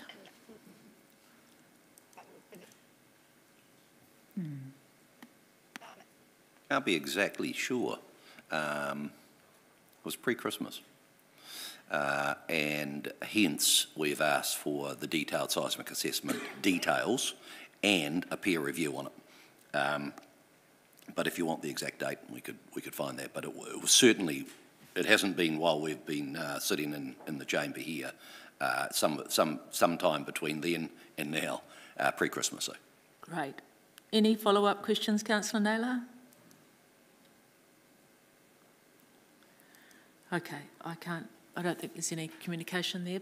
Thank you, Councillor Naylor. I hope I answered them okay.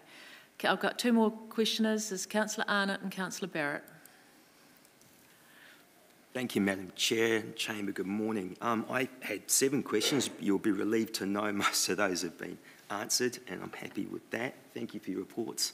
Back in the day, obviously with Freedom, there was infrastructure with international and jets, so forth, and I remember vividly coming back from Melbourne and being stopped in customs, the lucky third person, and was most concerned when the gloves went on. It was just a fresh search, so I don't So just a question, Councillor. Question is, where did the infrastructure go back in the day for that?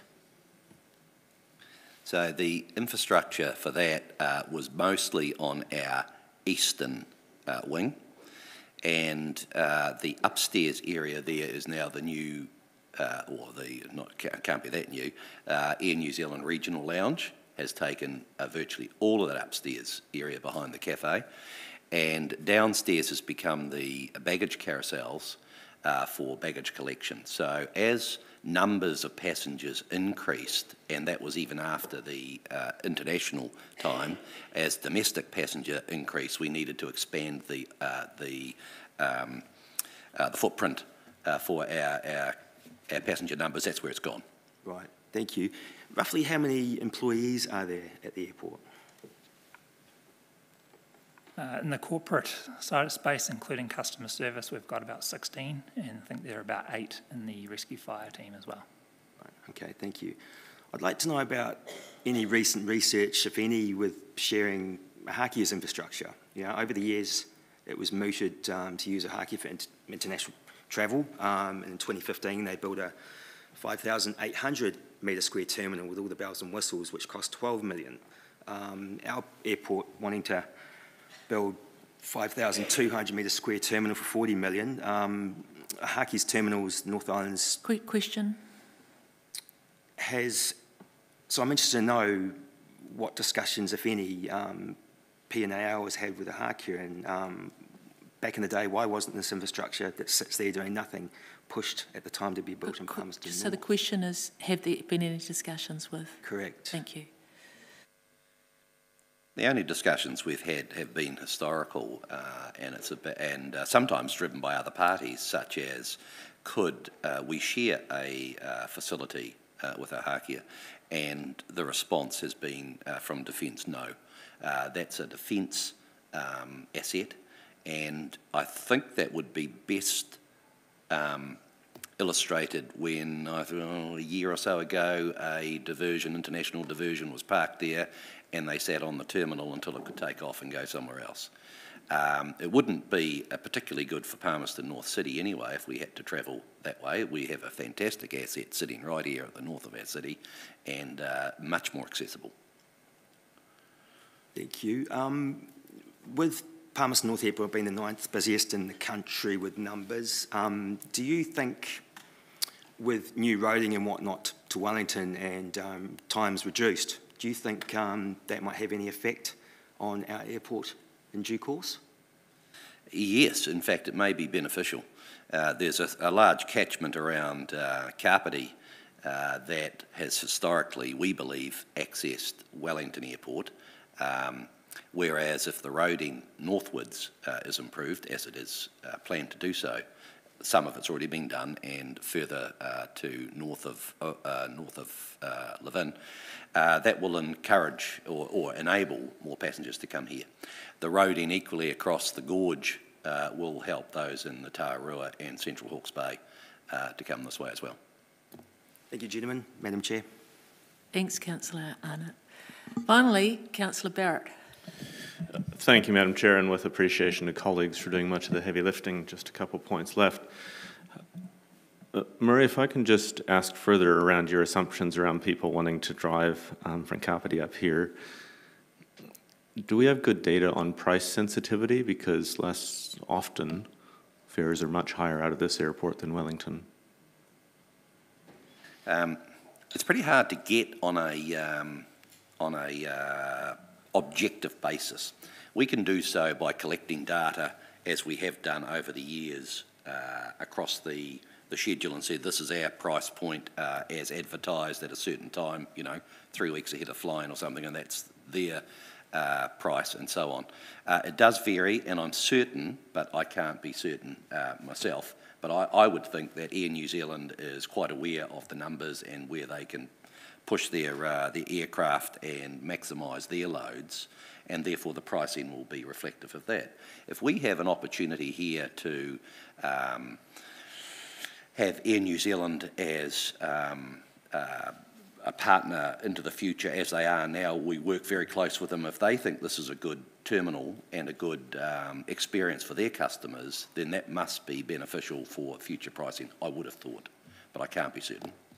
Thanks for that. So to clarify then, the forecast that you're providing us of passenger numbers, is that predicated on people from the Kapiti Coast travelling up here? No, it's based on the volumes of aircraft that are going to fly, so whether it's 11, 12, 13 to Auckland a day, as opposed to about the 11 that there is. So it's not predicated necessarily on people coming here from Kapiti. It's a 90-minute drive market is where as our general catchment. So, and it is just general the return to flying that we're seeing post-COVID. Thank you. You talked about your detailed seismic report having been supplied to Air New Zealand. Has that been supplied as well to the City Council? Yes, I believe so. Thank you. Finally, just wanted to really understand around the 36 million and the scope there. Is that a seismic kind of plus, or is that just seismic? So this is the excuse me. This is the 36 million rebuild cost to get us back to just the seismic, not to address the the 40 million that we've talked to here. That is a like-for-like rebuild with an 80% NBS rating, so it's not 100% NBS. No, sorry, I'm not asking about rebuild, I'm asking about the refurbishment option. Does that refurbishment option... A refurb to 80% of current NBS. Right, and if there's a difference of that 80% versus other percentages, how price sensitive is that? A new build would be 100%, because I think that's the requirement. We haven't looked at a lower rating on a refurbish option. In New Zealand have a minimum of 67% that they require. But we do know that the NBS ratings are changing, so what is 80 today is not necessarily going to be 80 in another year's time. All right, thank you. Madam Chair. Thank you. People keep creeping back into the queue. I've got two further questions from Councillor Naylor. Her internet's gone down, so that's why she's not online. Council indicated an expectation the dividend to be reinstated progressively within the next 2 years. This is not reflected in the SOI. Why is that? It's been reflected in the SOI that it would be paid after the 3rd year of the SOI. Prior to that, it was the board's belief that it wasn't prudent to pay it, given the level of debt, and that would be better to wait until the 3rd year. Okay, thank you for that answer. If Council's preference is for the financial dividend to be prioritised over the social dividend of 1.2 million, how do we best communicate that? I believe you do so after discussion around our SOI and say what is it that you want to see specifically, and how that might vary from what we've done. And as Jonathan said, what we've really looked at is your statement of expectations, and if we've misinterpreted that, then we're certainly open to understanding where we've misinterpreted it. Thank you. That was from Councillor Naylor. Councillor Arnott, you're back. Apologies for coming back. Just one other final question. It wasn't too long ago that you had plans to extend the runway to obviously allow bigger planes, I guess. Where does that plan now sit, and what sort of cost is there for that? There are no plans to do that within sort of 20, 30 years. It is a long-term play to extend the runway across Milson Line. The only reason you would need that is if you were having wide-body aircraft coming onto the airfield. That would really only be for international air freight. There is a lot of room to grow the narrow-body freight aircraft, which can arrive today before you need to even consider that. Did you ever have any costings for that? I don't have that number, sorry. Okay, thank you. Finally, and then we're going to have morning tea. Councillor Finlay, you're holding us up from morning tea. Just sitting there listening to your assumptions about the future of the airport, and one assumption sort of got me thinking slightly. Now, you're saying people from Kapiti will come to Palmerston North when or if the new roading is going. My question is, why would people from Kapiti come to Palmerston North to fly when it's so much more expensive than what it is from Wellington? Yeah, I don't know if they can answer that question, Councillor Finlay. It's a hypothetical question. But the important thing to note is we haven't factored in any huge increase or anything. We haven't factored in an increase due to that. Okay. Right. You are released. We're going to have morning tea, 15 minutes, everybody. So it is 22. We'll see you back at 5 to 11. Thanks, everybody. Sorry, Cedar. Straight.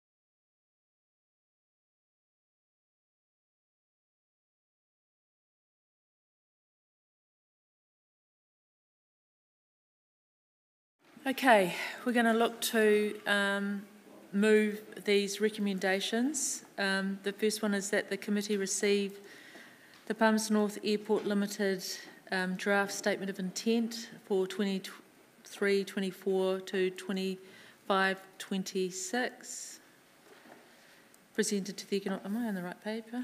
Yes. Yeah.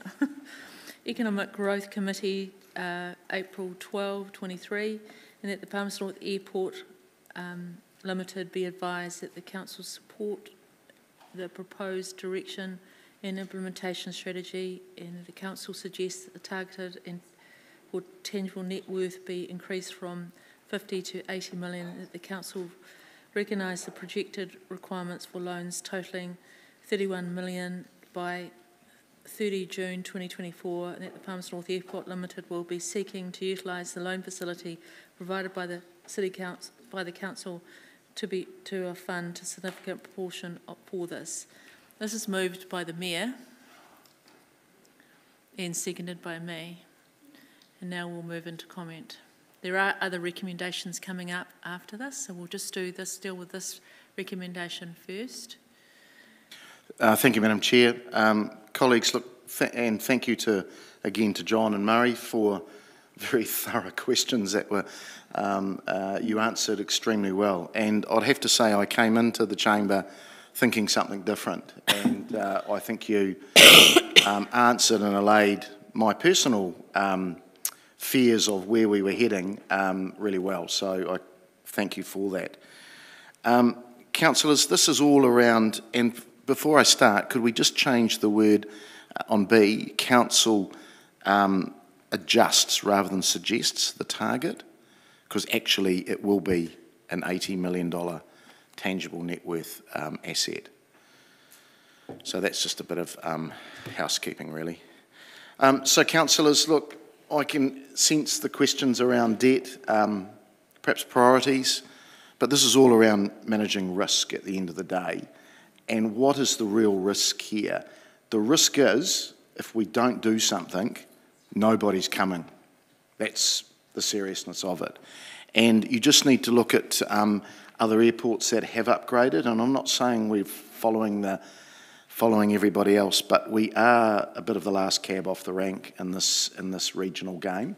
But we are a significant airport. You know, we have a vision, or the airport has a vision of being New Zealand's leading regional airport. And I think the risk here is more than just fixing the terminal. There's the diversification, but actually, if we don't get jets back here, there is a lack of diversification, because the freight that goes in the bellies of Air New Zealand jets actually decreases our viability as a freight hub. So it ties in perfectly to our Te Utanganui Central New Zealand distribution hub. The airport is a critical partner in that. I sense and share some of the sentiment around the debt, around the costs, but actually we know ourselves, and some of the work that we've been doing ourselves in this earthquake strengthening business, that it is quite volatile. We're better to do the work now. I trust that the airport company and their consultants have gone through this pretty thoroughly. Only thing I would say to them is, please share things with us as quickly as you can. And I think you've got a sense that our councillors are eager to understand the business of the airport, perhaps more than they were in previous terms. And I think that's because we value the work that the airport does, and also the gateway aspect of it. We've spoken about pricing and perhaps the kapiti and aspect of the market, but actually, if jets come, that makes us more attractive as well. So it's not all about jets in the terminal. We spoke, the airport spoke about the new warehousing and looking for partners. And actually, council could be a partner in that. Just putting it out there. We could be absolutely a partner, and that way it enables it to happen quickly. There's a win-win for everybody. We get a return on it. We can allow a buyback to the airport company, and actually it makes the thing happen very quickly. I think it's the right thing to do for a shareholder to show some real interest in the company that we own. So, councillors, I ask you to, I don't think we've got a lot of choice. We could lie this on the table and we could have another discussion, but I think we'd just be going over the same old ground. So in that case, I do think we trust our governance board, we trust our management in the airport, and we look to allow them to get on with things and move to the next stage. And so I ask you to support this, please. Thank you. Councillor Dennison. Thank you, Madam Chair.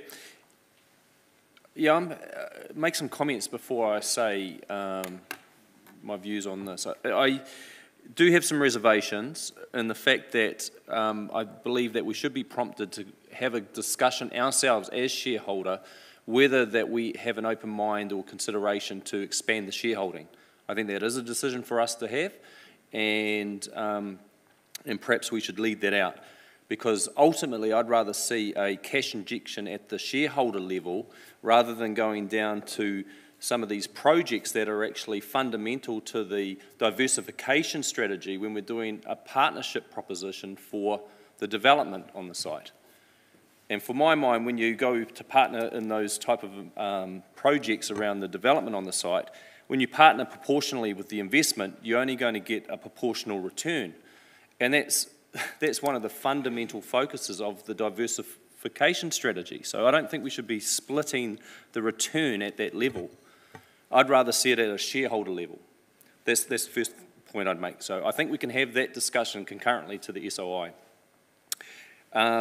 The other point around the presentation that was emphasising the size of the community investment, which is the sponsorship essentially, been interpreted that the SOI gives direction in that regard.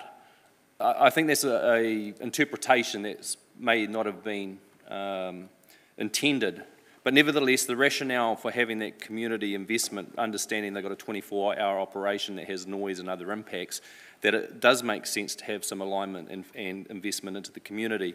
The level of the 1.2 million over 3 years is a question mark for me, whether that could be reconsidered and sort of exited out and made it more prudent approach considering the other large investment that's required. So that was the second point I just wanted to give some reflection back on. The other one that's been a little bit silent in questions is the vesting of the road. When we're talking over the next short period, a figure of 9 to 10 million of upgrading the carriageway.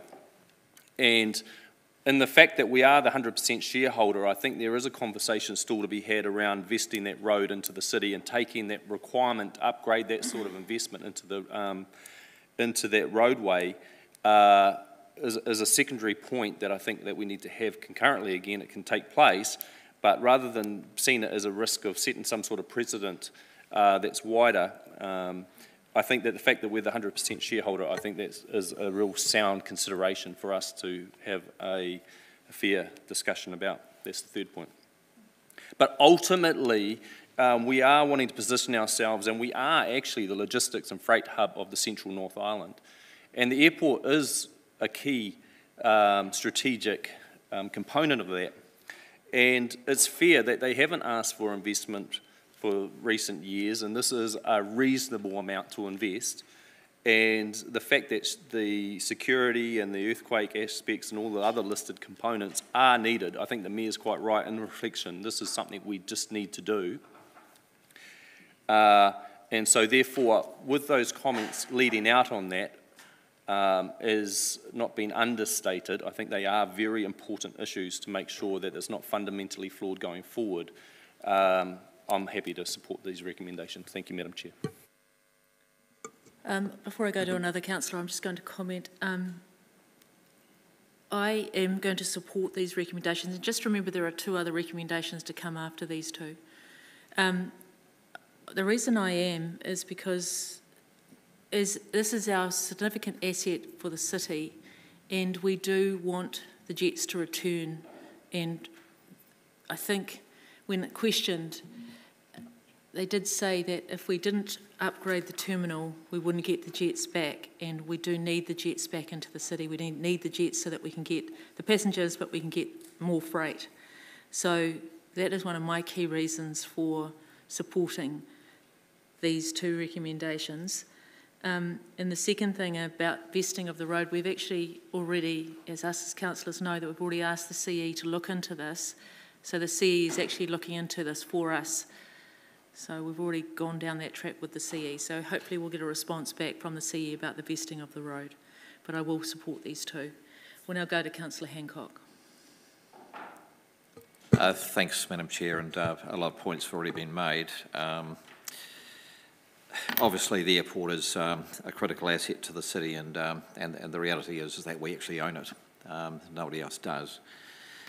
So I think it's up to us to ensure that we don't purposefully put roadblocks in the way to the development of a key asset for the city.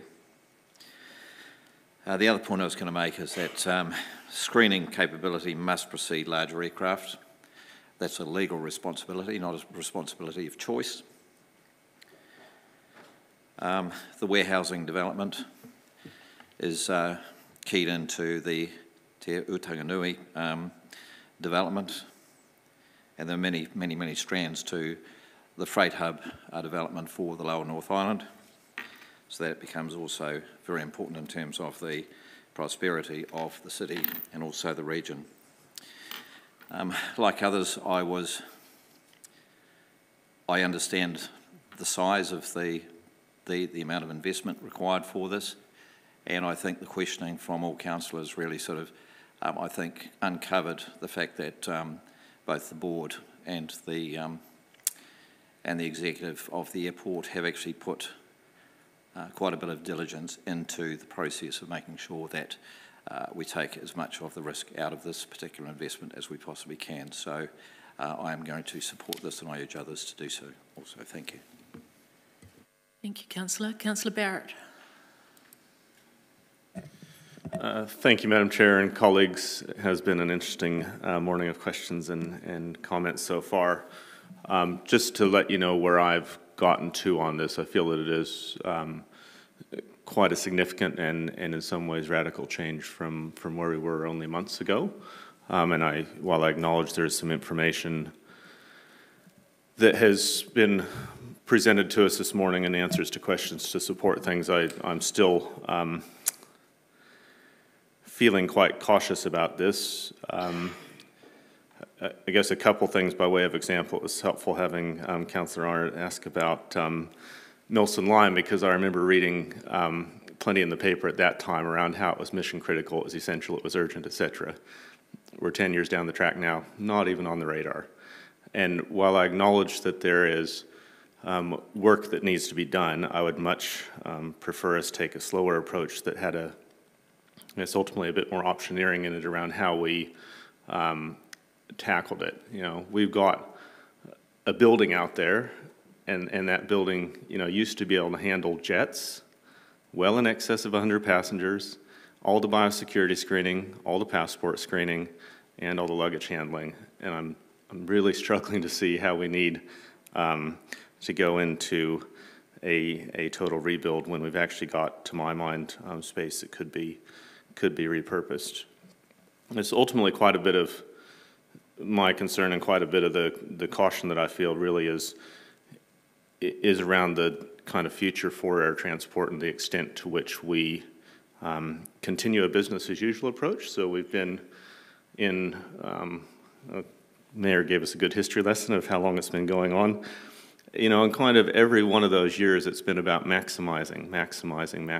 I'm not convinced that the future of air travel is a maximizing story. I think it's an optimizing story. It's a question of flying when we need to and being much more upfront about the emissions and the related environmental footprint of that choice of travel versus other choices of travel. So it's probably a kind of broader concern underpinning this whole area of Council's endeavours. And where I'm at in terms of this is I'm not really comfortable at this point of voting to support what's in front of us. I'll be voting against this, and hopefully that's sufficient by way of reason so that people can understand where that's coming from. Madam Chair. Thank you. Councillor Bowen. Thank you, Madam Chair. I just wanted to speak to say thank you to the Airport Board for walking us through that really thoughtfully and carefully. I think what's been most useful to me was putting this draft statement of intent in that 10-year context of seeing what that means going forward to the debt profile and also the dividend profile for council. But then looking back 10 years as well to see this as part of the long story that the Mayor alluded to that Palmerston North Airport has had. And the world has changed a great deal in since we last had jets here. I'm afraid I have to disagree with Councillor Barrett to say we could repurpose. I think I asked that question and the Airport Board were really clear that the current building does not allow for repurposing to meet the current requirements of jet flight in and out of Palmerston North. So one way or another, that is a question we're going to have to answer. And I say we because, as Councillor Hancock said, we own the airport. This is a decision for us as their shareholders to say, do we support the proposal that they've brought to us? And I've appreciated the thoughtfulness that's gone into that, the options that have been looked at. And I think that was something I really found useful today in helping me come to this position of knowing why things have changed so much over the last couple of years. But we know from our own experience in city centre buildings that the earthquake strengthening issues are difficult. I think it's likely that this conversation will change again as plans are made, more investigation is done. I think we've all learned that lesson, that this is a really difficult conversation. But the plans in front of us today seem like a sensible step into that, and so I'll be supporting the recommendations that are there. And I'll be interested to see what the other ones that are coming are. The only other comment I wanted to make was about the what's been described variously as the marketing budget or social dividend, depending on which report it turns up in. And I think it was a good comment well made about social licence, that the airport has to be conscious that they operate not just by the customers who actually use the airport, which is a small percentage of our community, but by licence of our whole community for the impact that that has on our surrounding environment. And so that social dividend actually does function as marketing. And if we reduce what they're calling social dividend, I think all that would happen is their marketing budget would increase because it's just calling the same thing. It's highlighting the outcomes in a different way. And I can't see the point of us doing that. So I'm very comfortable with where we're sitting at the moment, and actually I'm very grateful to Palmerston North Airport for the community support that they do provide. I think it does work to help people feel the value of having an airport, even if they're not flyers. Thank you. Thank you, Councillor Bowen. Councillor Johnson. Thanks, Madam Chair. I have to say, I have some sympathy for the airport, for the situation that they find themselves in around the earthquake strengthening and the need to pivot on previous plans away from diversifying the industrial areas and into terminal redevelopment. Am I convinced that that's the right thing to do at this stage? I feel as though I don't have enough information to make that call. What I would like to feel more comfortable is to see the detailed 10-year financials, because I think as the CFO conceded, the 3 years that we're looking at don't look great, to be perfectly honest. I also need to be convinced that there is absolutely no other option than going for a $40 million rebuild on the terminal development. The level of risk that is involved in deferring the income diversification, focusing solely on the terminal redevelopment at the expense of that, I think that strategically as a city we will suffer from that in the longer term. And it's a wasted opportunity. And in terms of how we're aiming to have the Te Tanganui project up and running, it isn't aligned. So I'm not really supportive of the proposed direction in this statement of intent, and I would like to see more information to be convinced that there is no other option. And I'd also like to see some exploration of other means of continuing to do the diversification of the industrial development alongside the terminal redevelopment, or possibly even a little ahead of that if there is some leeway with the spend on the terminal. I mean, we as a council are well aware of cost escalation. And some of our projects, the cost between us signing them off and them actually being delivered, the cost has been well more than 10% in terms of escalation. Sometimes it's been 25%, sometimes it's been 50%. And so it worries me that the $40 million could easily turn into 60 million, quite easily. And then where would we be? Where would the airport be? So that, I think, that's a significant risk. And I'm uncomfortable, I suppose, with the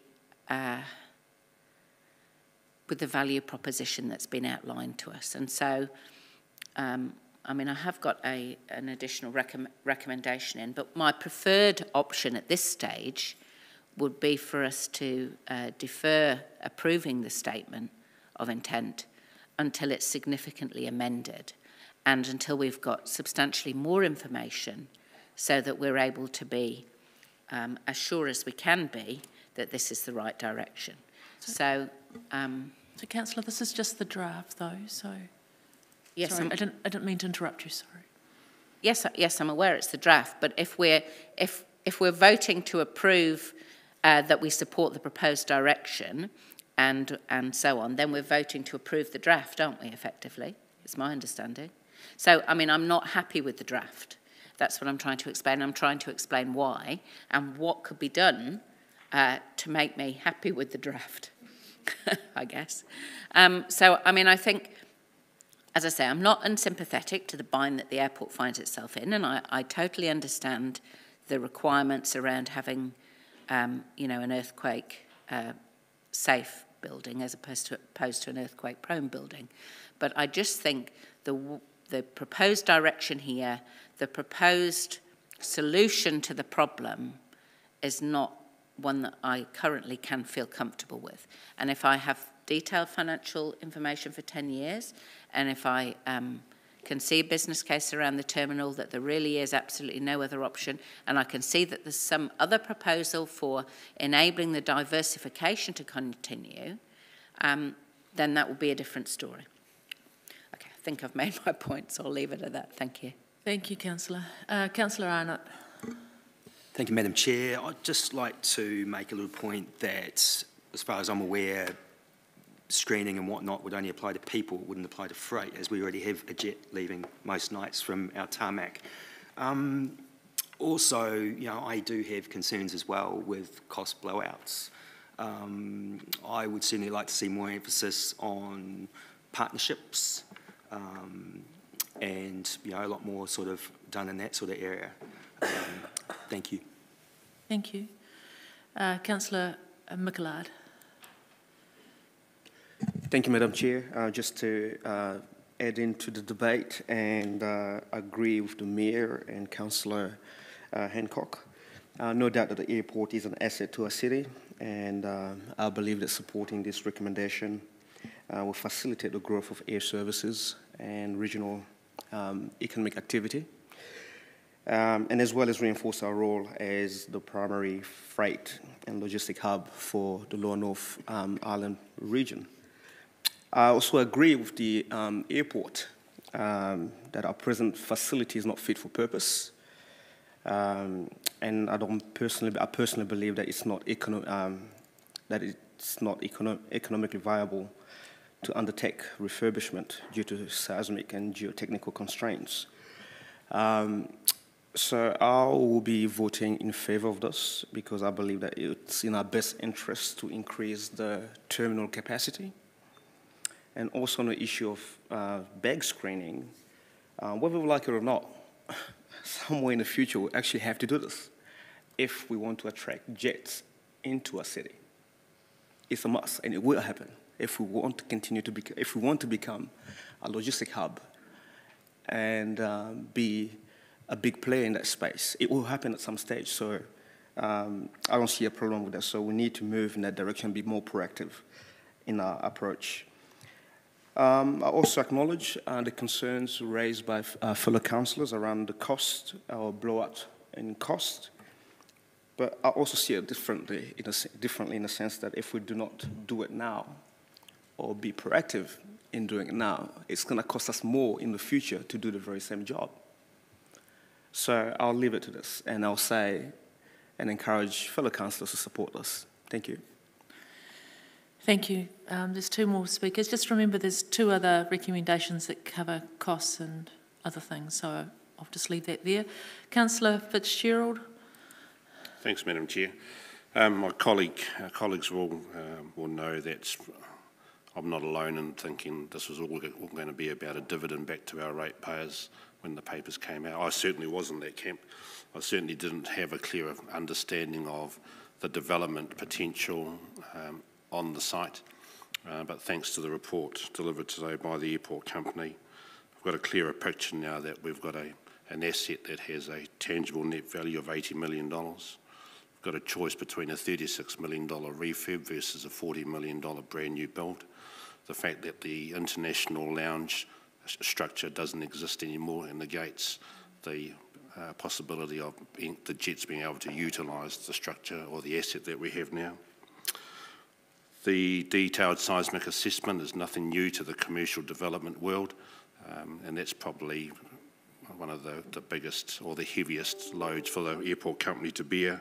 But I'm very heartened that rather than getting a second DSA or considering getting a second DSA, they've instead brought in a third-party peer review to look at the detail of the DSA. And last but not least, the airport company also has a board of directors and governors, and it's their job to oversee what happens with our shareholding in the company's assets. So I will be supporting these recommendations, Madam Chair. Thank you, Councillor Fitzgerald. And lastly, Councillor Naylor. Madam Chair, I won't be supporting the current draft statement. We can't hear you. Do you want to speak up a bit? Can you hear me now? Yes. Sorry about that. I won't be supporting the draft statement of intent. I do have some concerns about the level of investment into the terminal development and the timing of that. And certainly I'm not convinced that all other options have been explored in as far as I've heard to date. I would prefer an amended statement of intent, and I think we do need to have the opportunity to give that further direction. I'm also not comfortable with the dividend policy that has been included in the statement of intent, and I don't believe it reflects the clear direction that Council gave late last year for that dividend to be reinstated progressively within the next 2 years. I'd like, even if that what is progressively means a small amount to start with, I think that would show an indication towards being mindful of shareholder expectations and reflecting that. I think the social licence of our community, I think when we're thinking about that, we need to be mindful that since the suspension of the dividend, our community have been having to pay increased rates as a result of that. And that is at a time where many in our community have got many financial challenges. So my view is that if we went to our community and said, would you rather a financial dividend or would you rather a social dividend? My view is that most people would prefer not to be having to pay that additional rates. And I think the outworking of Council's vision and goals is primarily our responsibility, and I think we outwork that through our annual budget. My expectation is not that the airport would have to do that quite as explicitly as they've outlined with a very long list of sponsors. So those are my main reasons. I share the views that Councillor Johnson and Councillor Barrett have already expressed. So I won't be supporting it in its current form, and I would prefer some adjustments. Thank you. Thanks, Councillor Naylor. Right, a reply? Yeah, thank you, Madam Chair, and acknowledge the caution of a few of the councillors. But I would say this plan hasn't really changed except for some of the factors that are forcing the airport company in terms of the earthquake and the corresponding debt levels. So there's been some discussion that this is a different plan. I've been around this table. It's not a different plan. It's just some of the numbers are different. Aviation screening is coming, and those that travel will understand that. And it's for baggage as well. Again, there was comments that freight, Air New Zealand Cargo scans stuff that goes in. So, and it's also around the gateway, the customer experience. We haven't touched on that much. But imagine if we just had a little shack there and people came into Palmerston North and there was a tent or a little shack and welcome to Palmy. I don't think that's what anybody actually wants. But the risk is, if we don't do something, we are forcing perhaps some negative behaviour and perhaps some negative decision making. This actually does align with, again, comments that this doesn't align. It absolutely aligns with it. And we'll probably hear from CEDA around Te Iu Tanganui and what is needed there. Remember, what the company does is us. We're part of the same family. The debt, the financing, the dividends, it's one hand to the other hand. We're the same people. We're the same bigger entity. So we're 100% owners of the airport company, and what they do is us, really, in a sense. So we've all got to be mindful of that. Sometimes we think of them as this other organisation and entity. And we must respect the board. We've put the board in, and you've got to let people do their jobs. So a couple of other comments around shareholding, vesting of the road. Look, my view is pretty open on all of that, but I think they are discussions that we perhaps have a little bit further down the track. They can still be had. They can come later. I think they're both, I've got an open view on both of those.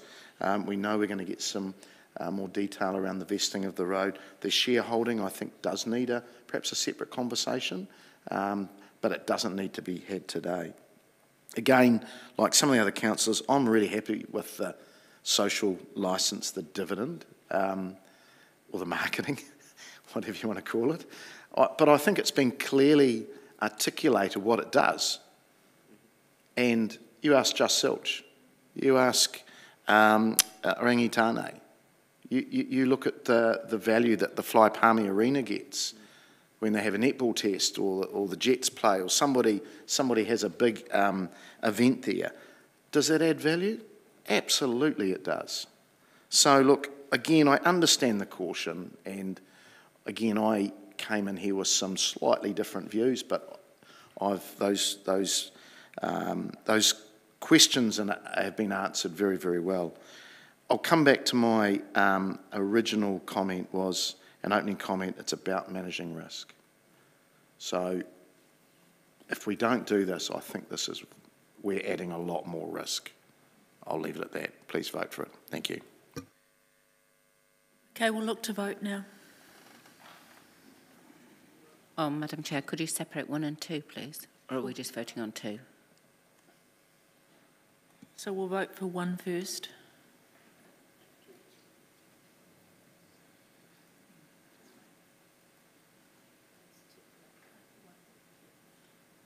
Just a moment.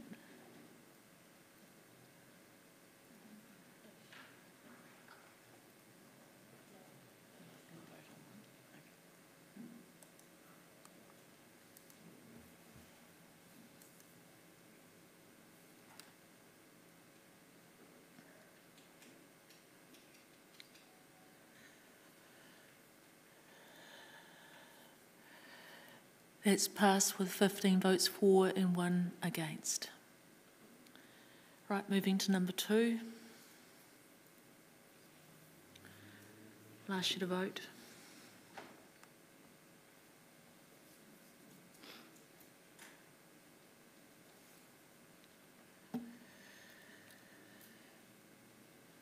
That's passed with 12 votes for and 4 against.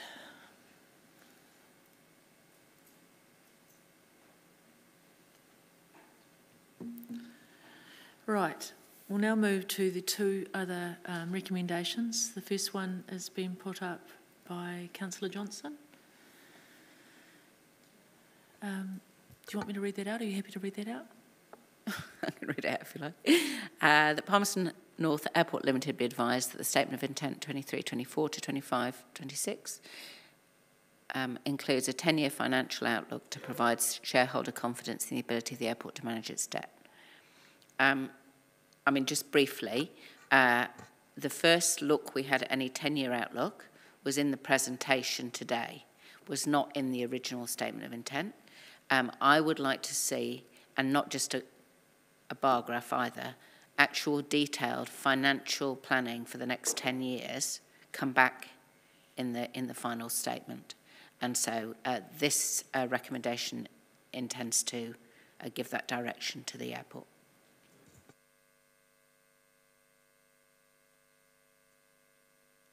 Any comments? Oh, we have got one. The Mayor. Sorry. Look, I think this is smart, but I just, and I will support it. I think it's straightforward. But I would just say we employ an arm's length board, a governance board, who actually do have a lot of skill set, experience in this, way greater than the combined experience of us sitting around the table. So I'm okay to receive this, but we do have to back our board as well in making these decisions. If they couldn't manage the debt, I think they would be telling us pretty straight up. Thank you. But I will support it. Right of reply back to you, Councillor Johnson. Thanks, Madam Chair. I totally acknowledge the Mayor's comments, but we ultimately are the ones that carry the responsibility for these decisions. We are the shareholder. The council has set up the airport board as a commercial CCO. And therefore, the responsibility for being confident that the finances add up, that risk is being well managed, that the city is properly served, lies with us. And so I don't think we should be abdicating that responsibility and just agreeing to stuff without actually knowing the detail of what's planned. Okay, thank you, Councillor Johnson. We'll look to vote.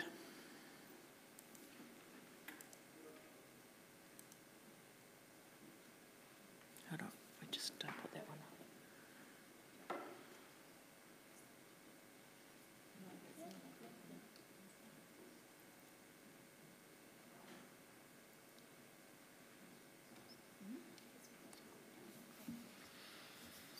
It shouldn't be number 2, though, should it?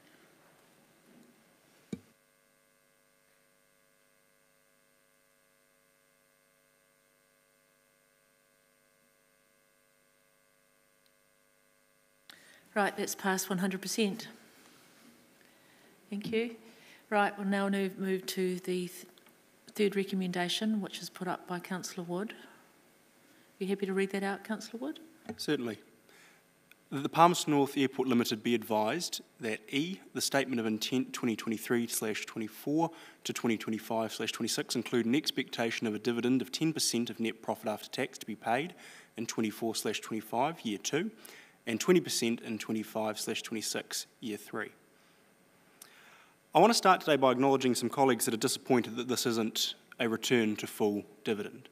I know I've had a lot of discussions with many of us around the table. Some have said to me, put forward that we go back to 40% next year. Some have said 20% next year and 40% the year after. At the crux of it, this is about the principle of whether an investment should return a dividend or not. And I'm certainly open throughout the conversation if the majority of my colleagues express a will for this to be 20% next year and 40% the year after, then I, and I believe Councillor Naylor, are open to amending it to that, but I think it's sensible that we, at the very least, taking into account everything that's been said today, reflect that it is a difficult time coming up for the airport, and that given the board has been banking on not paying a dividend in the next period, that we don't come in guns blazing back at 40% in year 2. I want to start by deconstructing the argument that's been put forward about why the airport shouldn't pay a dividend. And I had a very productive meeting, Councillor Isabel and I had a very productive meeting with the airport where we discussed many of the challenges they were facing and discussed concepts such as the social dividend, such as the rates and development contribution that the airport makes. And at the time I hadn't formed a full opinion on it. But the more I think about it, the more I think if this organisation was owned fully by the Crown or owned fully by other commercial entities, then paying your rates, paying your development contributions is par for the course. It's got nothing to do with a dividend returning to your investor, and they would be expected to pay dividends above and beyond that regardless. And so though I do recognise we do benefit from the rates that the airport pays, that's as much saying that any other corporation in this city pays a dividend to us by paying rates. That is not the case. As for the social dividend, I don't see this impacting on that. This is their net profit after tax, which already takes out the money that they invest in marketing and in social, in paying a social dividend. So this has, in my opinion, no impact on that. Regarding servicing the debt on the terminal, now that is where a lot of my concern lay. And looking at the presentation they've put forward to us, if we were to return to a 40% dividend at the time where the airport had the most debt, they would still be looking at paying down significant portions of it by year 10. So there is still a viable pathway where the airport is paying 40% dividend and paying down its debt in a timely and responsible manner. So I don't see paying a dividend as impacting on their ability to service their debt, particularly because servicing your debt comes before your net profit after tax. So the airport will have already been able to cover its costs in terms of its finances before paying a portion or a percentage of its net profit after tax. There was the argument about comparable companies and what other airports are doing, and that doesn't stack up. Nelson Airport spent $32 million building a new terminal before COVID and paid a dividend every single year. They paid a dividend in 2020. They returned to paying their dividend. They might have had a break in 21, I apologise, I'm not entirely sure on that, but they paid it in 2020, they paid it in 22. Queenstown's brought their dividend back this year. Christchurch returned their dividend this year. Napier's returned their dividend this year. Hamilton has returned their dividend this year. So if we look at our comparable airports, the conversation we're having is one of very few that other councils are having with the airports in all of New Zealand, despite the fact that many other airports, Rotorua, Nelson and others, are in similar positions to our airport. The question of this can't be measured by dollars alone, I agree. What we get out of the airport is not just purely a dividend return figure, and if we solely cared about getting the most money we could out of the airport and nothing else, then absolutely, let's put it to 40% next year. But I agree, we get more than just a return and dividend out of this airport. We get the freight that it brings, we get the gateway to our region, we get the social support that the social dividend that we have from the airport. So in no world am I suggesting that the dividend is the only way we measure the value we get from the airport. But it is a way that we measure the value we get from the airport. And so to turn to the argument for having a dividend, to start quite simply, the airport is a company. The ratepayer purchased the airport and is paying the cost for not having a dividend. Ratepayers will be picking up the bill for the airport's profit if we do not have a return to a dividend. That's just quite simply the case.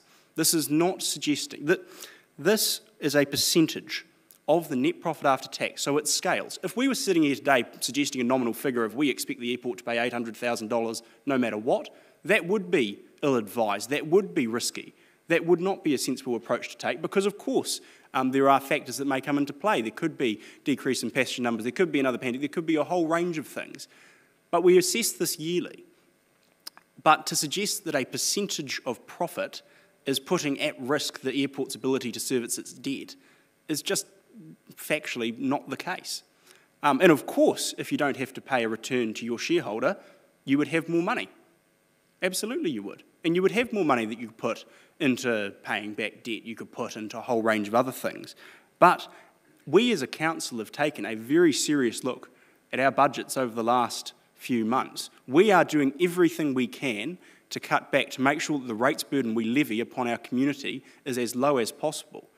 And I don't think our ratepayers should be paying for the airport to have a larger profit. We are talking about 10% here in the next year and 20% in the year after that, with a view of returning to 40% as the airport is already budgeting. So this is largely on principle. Largely on principle. It's also reflecting the fact that we voted 12-4 in favour last year of expecting a return of the dividend over the next 2 years, which has been disregarded. I want to talk momentarily about this idea of divesting from the airport or selling additional shares. What investor is going to purchase a company that's not providing a return? Not a single one. You purchase investments largely to get a return out of it. And yes, there's a number of other reasons that we look at, that we respect, but this whole conversation of, well, we could look at potentially bringing in other partners or potentially having other shareholders, well, until the airport is providing a return to its investors, that will not be feasible. Any other commercial investor would expect a return from their operator and a return from their investment. And I fully recognise why that was not done through COVID, and I respect that. Had I been sitting in this chair at that time, I would have made that same decision. But if we look at our regional players and other airports of comparable scale, they have returned to paying a dividend this year. If we look at what is commercially prudent, they have returned to paying a dividend this year. If we look at the airport's ability to service its debt while making a dividend payment, they are able to do it. So I am of the view that our ratepayers should not be subsidising the airport's profit. I am of the view that a sensible and scaled return to a dividend should begin next year, not the year after. This is not radical. This is not, I'm not anti-airport. I voted in favour of the last 2 motions. I fully support our airport. And arguments, oh, well, Councillor Wood may want to kill the airport. Absolutely not. This is simply about looking after the ratepayer or the investment that our ratepayers have made in this airport. And as we are looking at leveraging a 6.4% increase on them, I think the message that, oh, well, the airport can keep doing what it's doing without any expectation to return a dividend is not the right one. Councillor, we're at 5 minutes. That's wrapped up. Okay, so thank you. I encourage you all to support me, and I'm interested in other councillors' opinions on whether it should be 2040 or 1020 as I've proposed. Thank you. Right, we've got a long list now. You created a list. Councillor McLeod. Thank you, Madam Chair.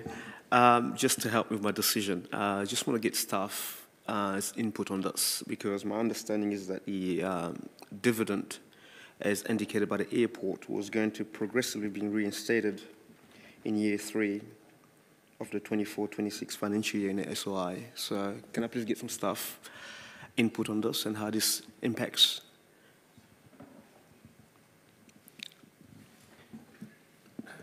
Through you, Madam Chair.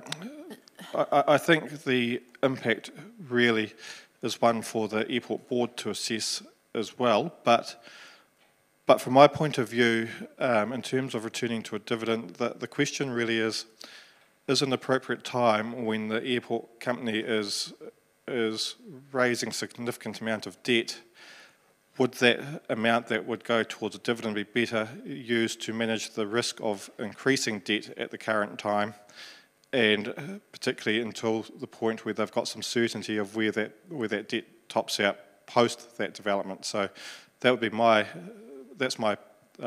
advice would be, the prudent element of me would say that you would wait until you've actually gone through that capital expenditure program, the big heavy lifting of it, and then you would see where that debt actually ends up. As we know, when we go through these sort of construction projects, there are variables that happen along the way, even with best laid intentions. So that's the risk of instating a dividend too early, in my opinion.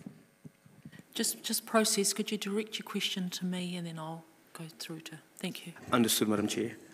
Based in light of the answer just given to us by the Chief Financial Officer, I'll be voting against this. Thank you. Thank you. Right, Councillor Dennison. Along the same lines, to be honest, the officer's advice went, and even when we had this discussion before, I was interested in the 12-4 vote. I was just looking back through the minutes to try and find that position, but I understood that we went into the loan agreement with not expecting a dividend in the next couple of years, and I feel like this is changing the deck chairs.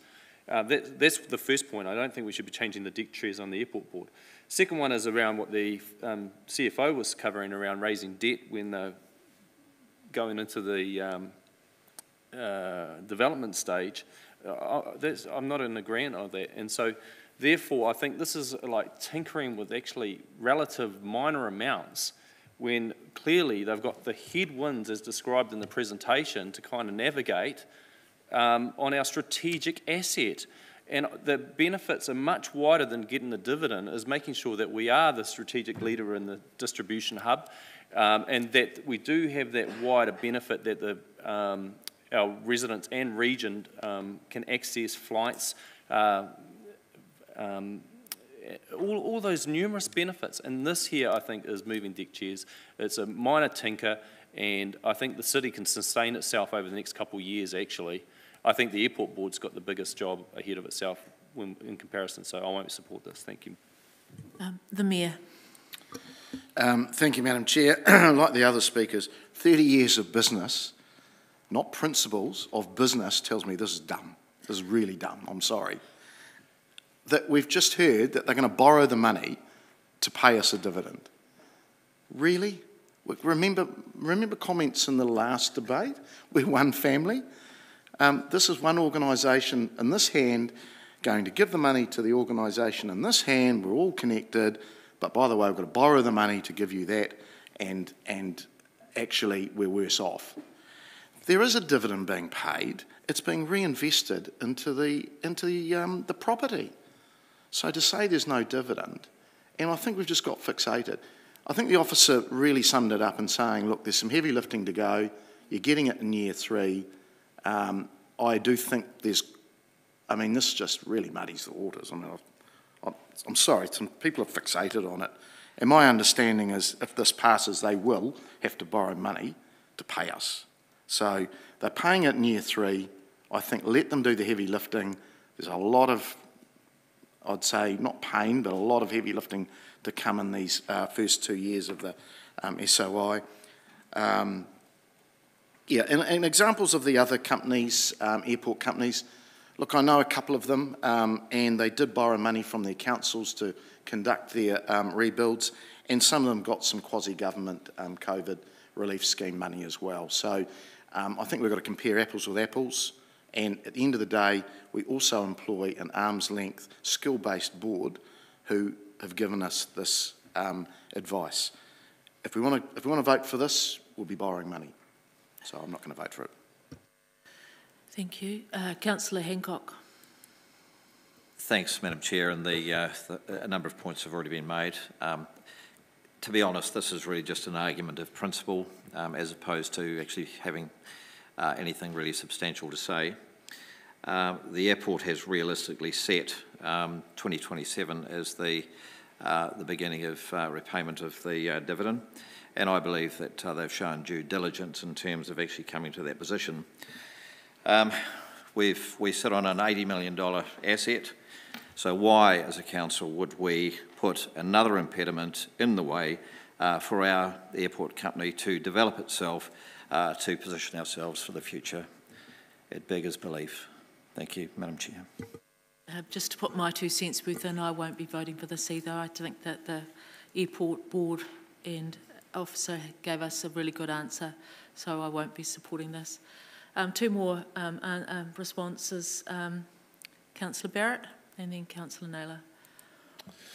Yeah, thank you, Madam Chair. It has been interesting to hear the comments. I am fully prepared to support this recommendation. I thought that Councillor Wood laid out quite a sensible rationale around expectations, and I think the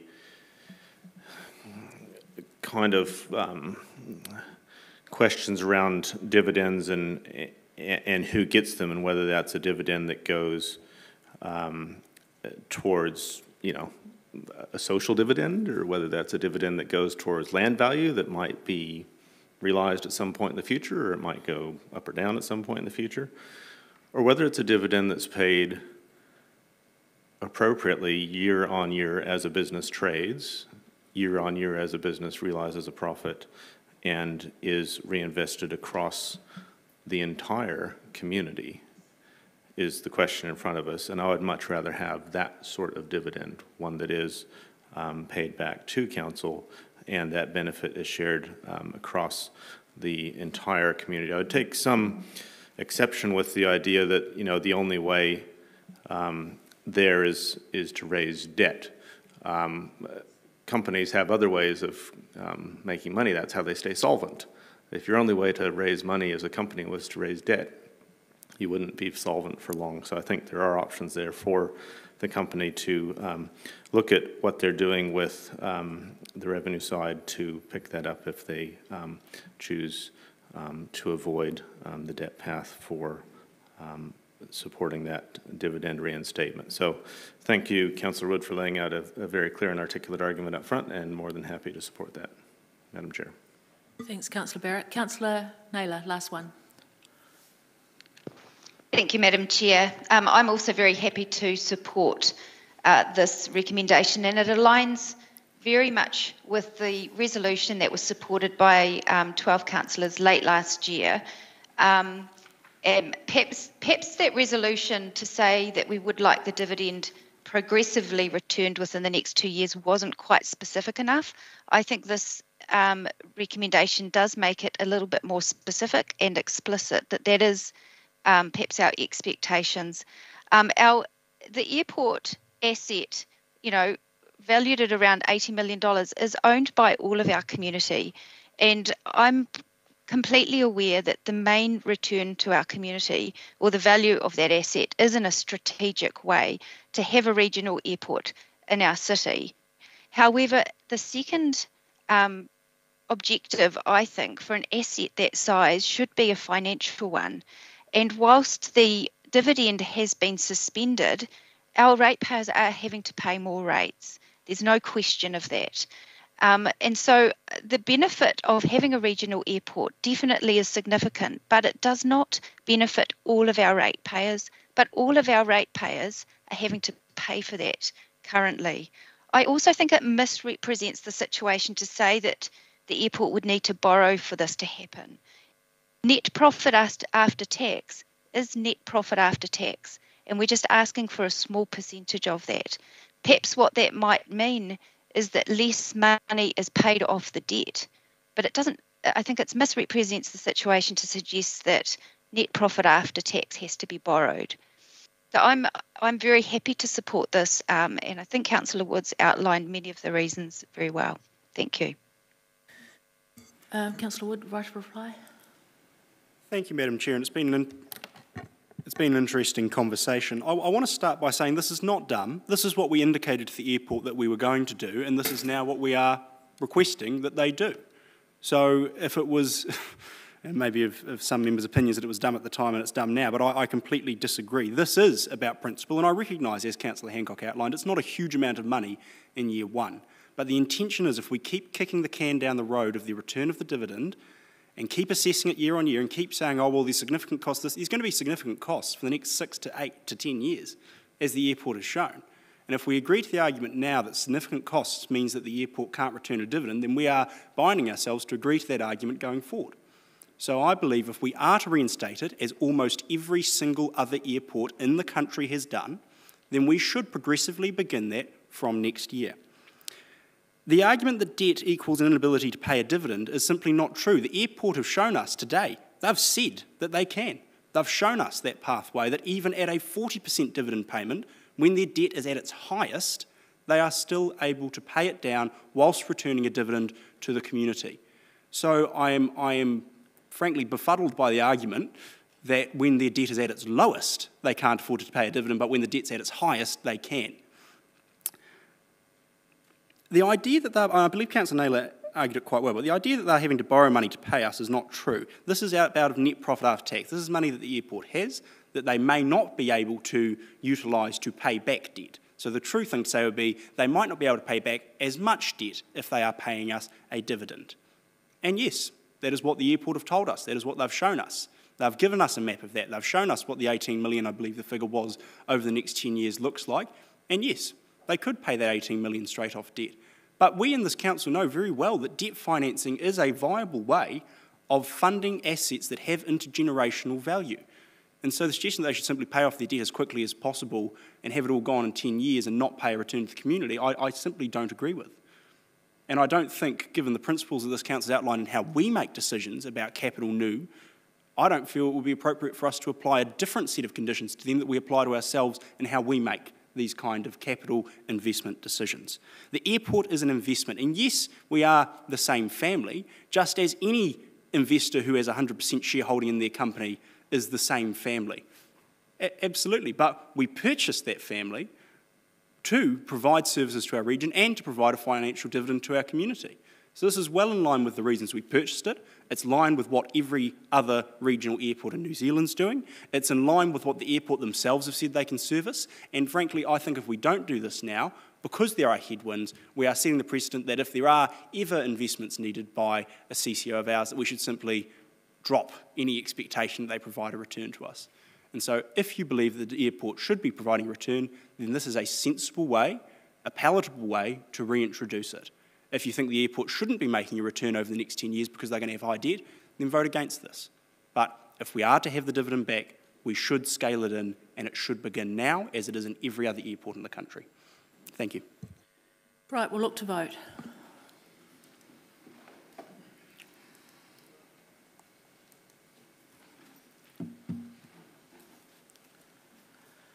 Right, that is passed 9 votes to 7. Pretty close. Right, what we're going to do, Cedar, we're going to have you now for lunch. But thank you, Airport. Enjoyed you all morning. It was marvellous. Go and have a nice lunch on us. So we're going to do that right now, if that's okay with you.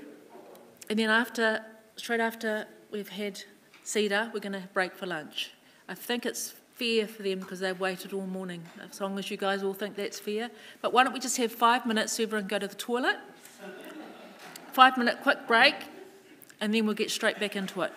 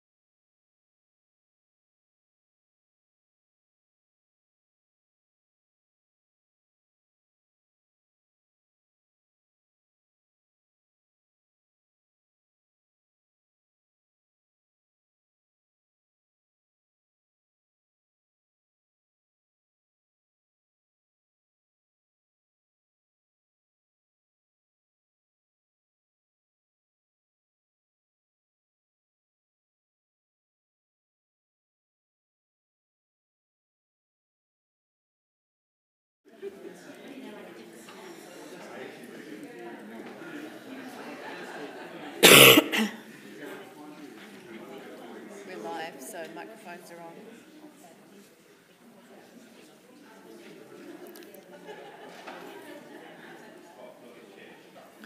Okay, we welcome David, Bobby, Jerry and Jackie, and we start off with David. Thank you. Morena koutou. Just before I hand over to Bobby, Jerry and the team, I'll just make a couple of brief comments in relation to the committee paper, item 8. The first is to note that this is a joint report with the six-month report and also the draft statement of intent combined. Second point is just at paragraph 1.3, araha mai, there's a small error which refers to the Te Manawa statement of intent. I'm sure the Chair is happy to leave that to Councillor Bowen for next week. Yeah. Just in terms of the six-month report, just at paragraph 3.3, from a contract manager perspective, what we've seen from CEDA after the sort of reset 18 months to 2 years ago has been a real renewed focus on connecting with partners and inward investment opportunities. Some of those inward investment opportunities, or particularly in relation to Te Uu Tanganui, the Central New Zealand Distribution Hub, I think some of those inward investment opportunities are hard to put down in writing or describe within a six-month report or a statement of intent.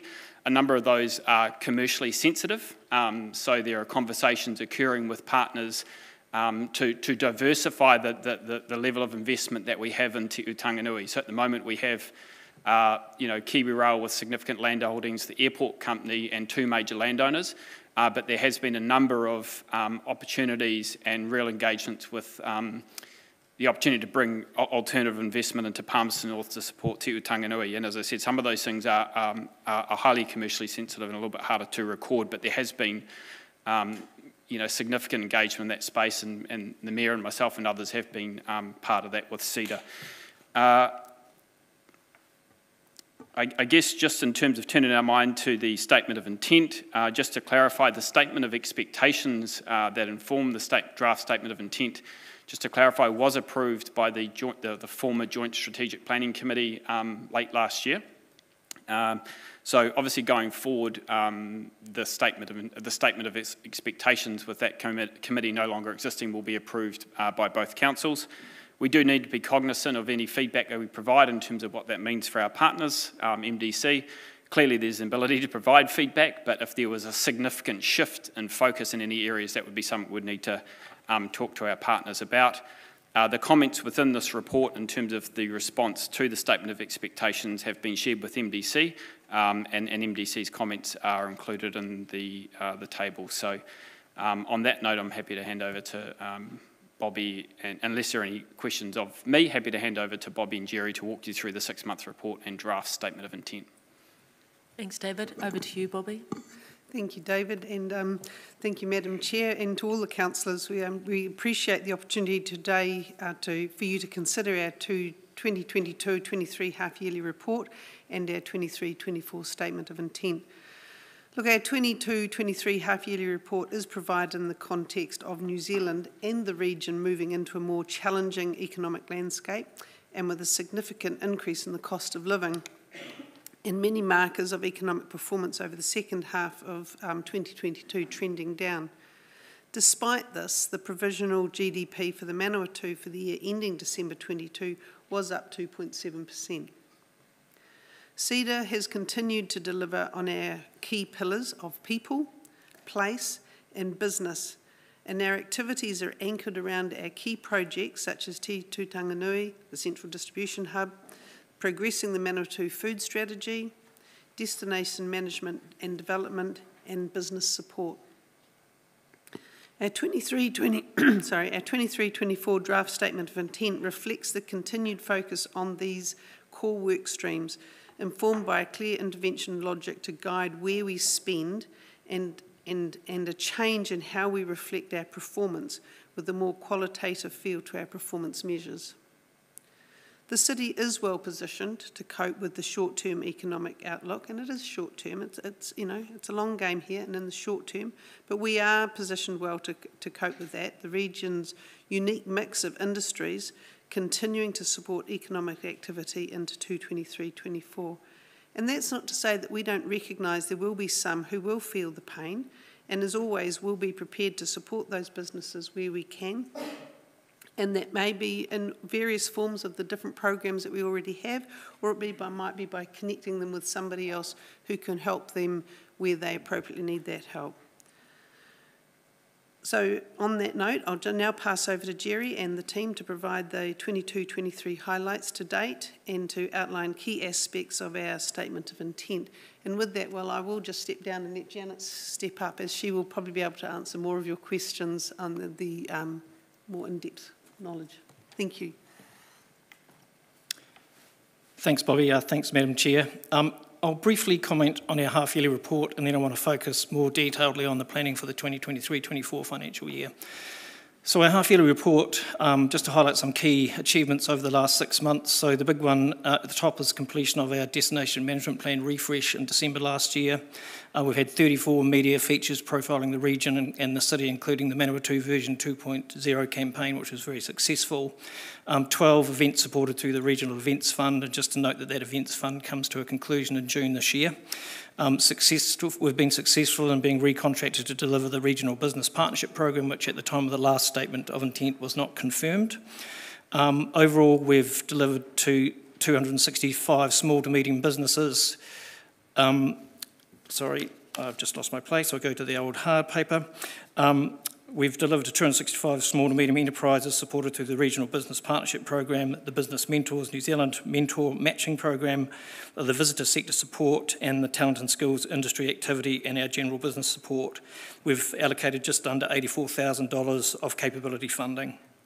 The forecasted year-end position is currently around $149,000 with savings from the New Zealand Agri-Food Week's delivery, staff vacancies like many other businesses in the region. Getting people into hot seats is difficult, and over the year we've had additional government funding to support some of our operational costs. We are continuing to ensure the delivery against our key programs of work as we go through the year, and the outcomes are detailed in the current Statement of Intent. Now to the 2023-24 draft Statement of Intent. As always, we've been given clear guidance from our shareholders through the Statement of Expectation, and we're pleased to present how these are going to be met in the draft Statement of Intent. We're always focused on ensuring we deliver on the expectations for both of our two council shareholders. Our vision is to work in those areas that create the best outcome for the region and the city, and the big impact projects and the key imperatives which we've heard much about this morning in the earlier presentation. We'll continue to focus on what it is that we do well, and we'll work in partnership on delivery and minimising duplication of agency effort. Those key pillar projects that support inward investment to the region include Te Iu Tanganui, the Central New Zealand Distribution Hub, and the Manawatu Food Strategy.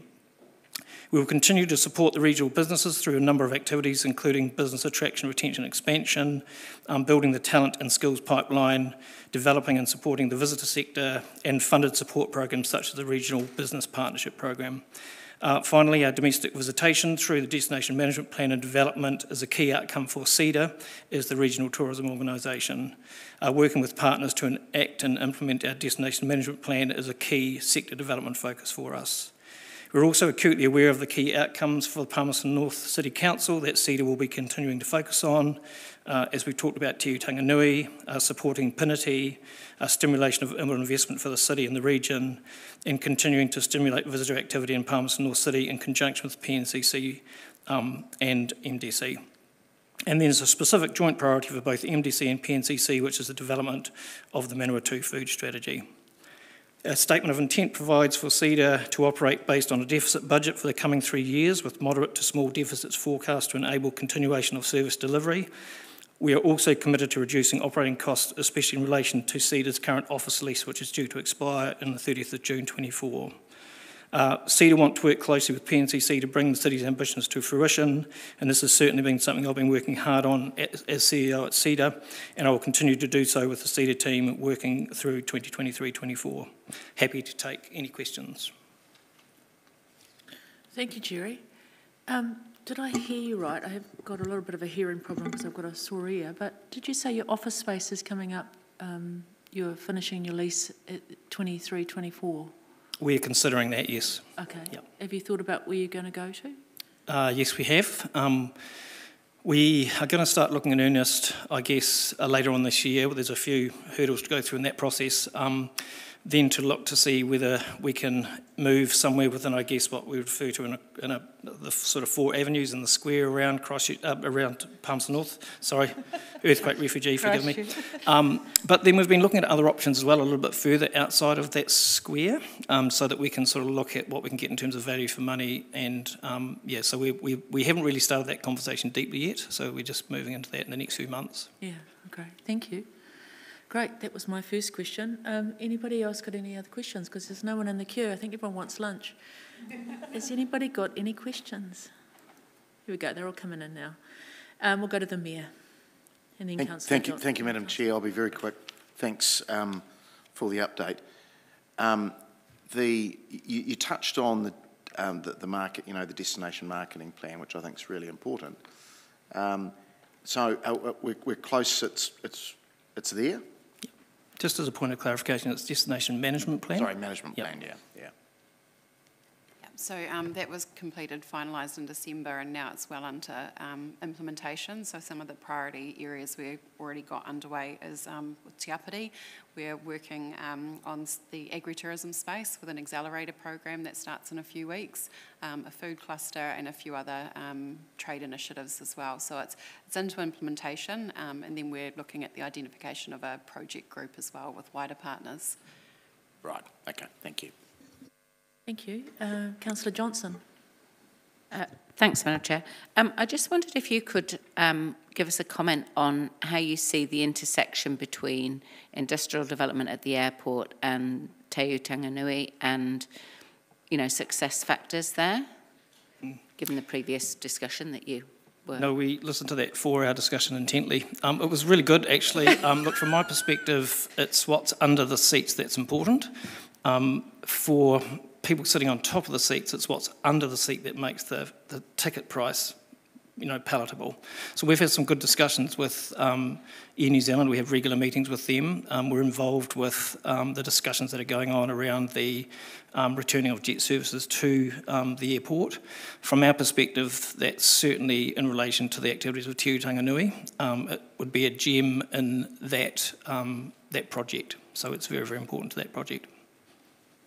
And in terms of the industrial development around the airport, how does that fit in with your view of the strategy? Oh, look, I guess in terms of responding to that, we think of it in terms of not just the airport precinct, but also the Northern Industrial Zone as well. Look, there are a lot of cogs that need to be turned to get to a value proposition that allows people to invest with confidence. So that could be Pinati, the advancement of the airport plans, settlement of what's going on with the key rail hubs. So there's a whole lot of cogs in there that need to be turned. My view on that is that in the next 3 to 6 months, a couple of those at least will be resolved or advanced. Thank you. Just a couple of questions from me, and then I've got one from Councillor Denison. Jerry, staffing, has your staffing settled down? And I see you've got a new staff member that you might want to introduce to us. Yes, I can do that. Behind me is Tainui Woodmass. We're delighted to announce him as our new Māori Relationship Manager. He's been with us about 16 days.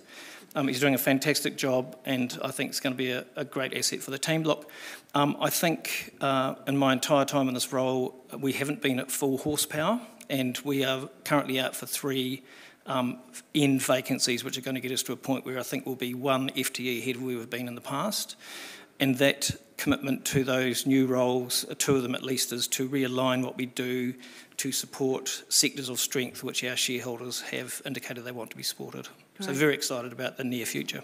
Welcome aboard.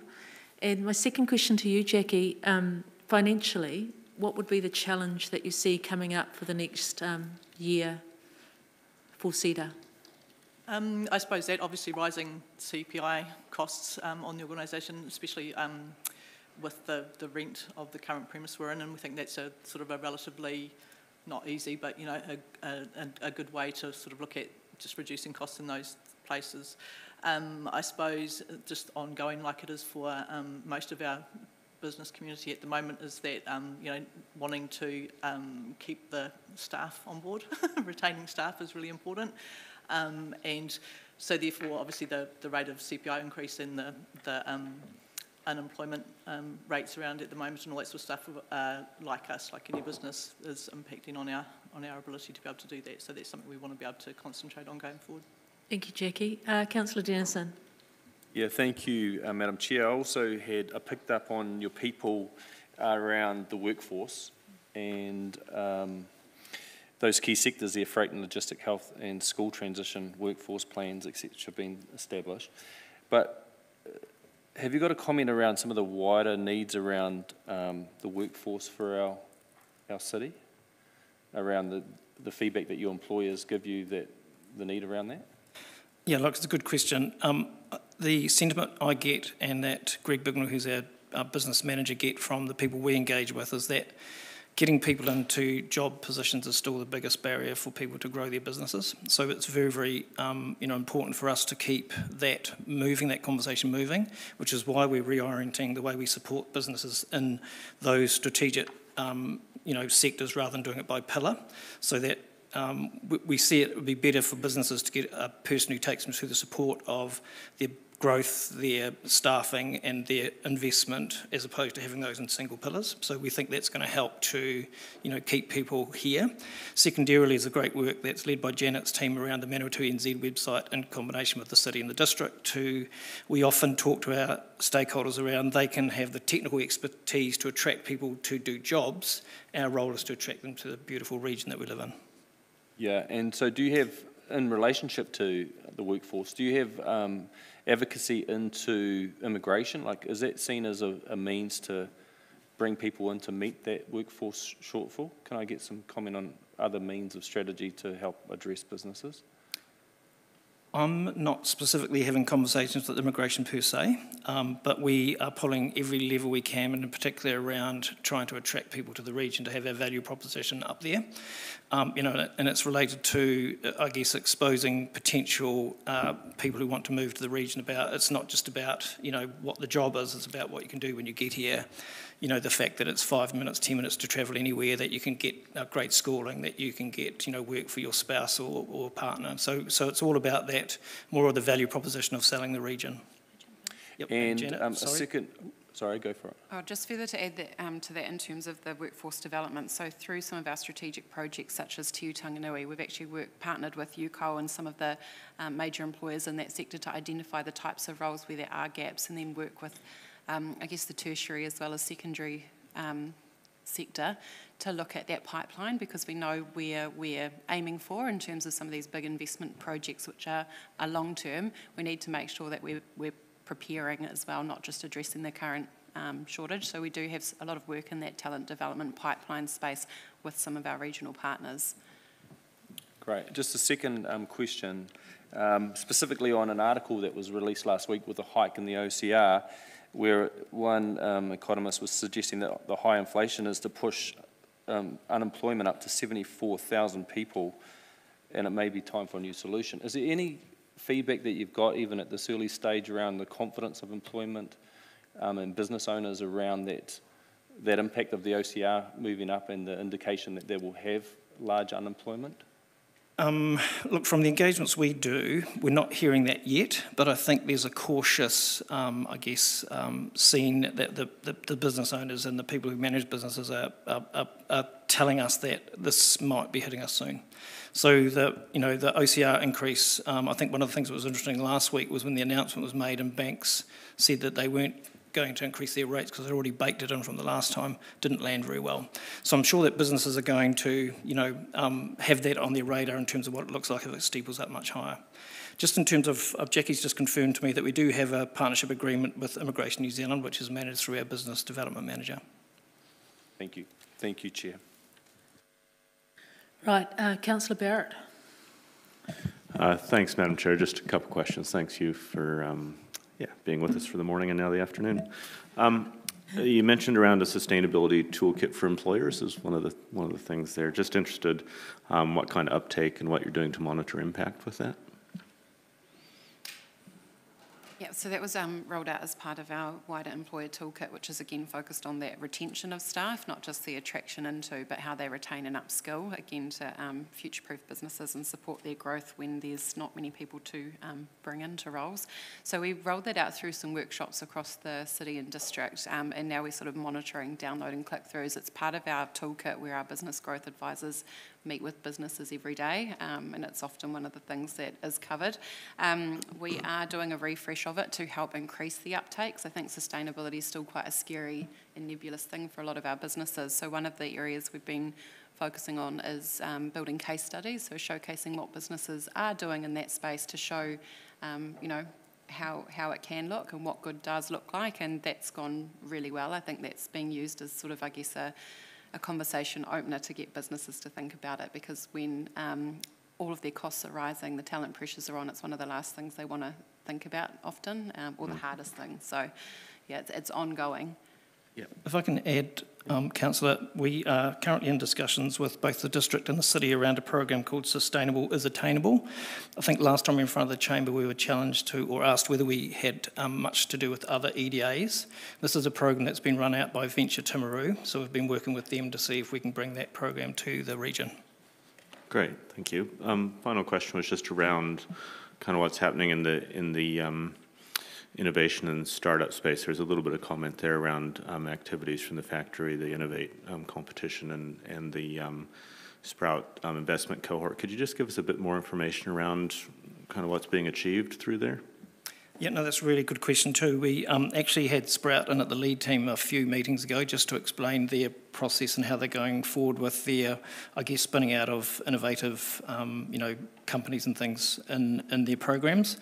It's fair to say that one of the challenges we put to them was that a lot of those opportunities aren't currently in Palmerston North, and we want to be able to get CEDA in front of each of the cohorts to say, look, here's the value proposition for setting your company up in the region. So that's been really good. We've had some great discussions with the factory as well. We've realigned our statement of intent draft outcomes with what they're doing for us to make sure that it's got a good alignment with what we're doing. So we're really comfortable with how both of those relationships are going. Great, thank you. Madam Chair. Councillor Bowen.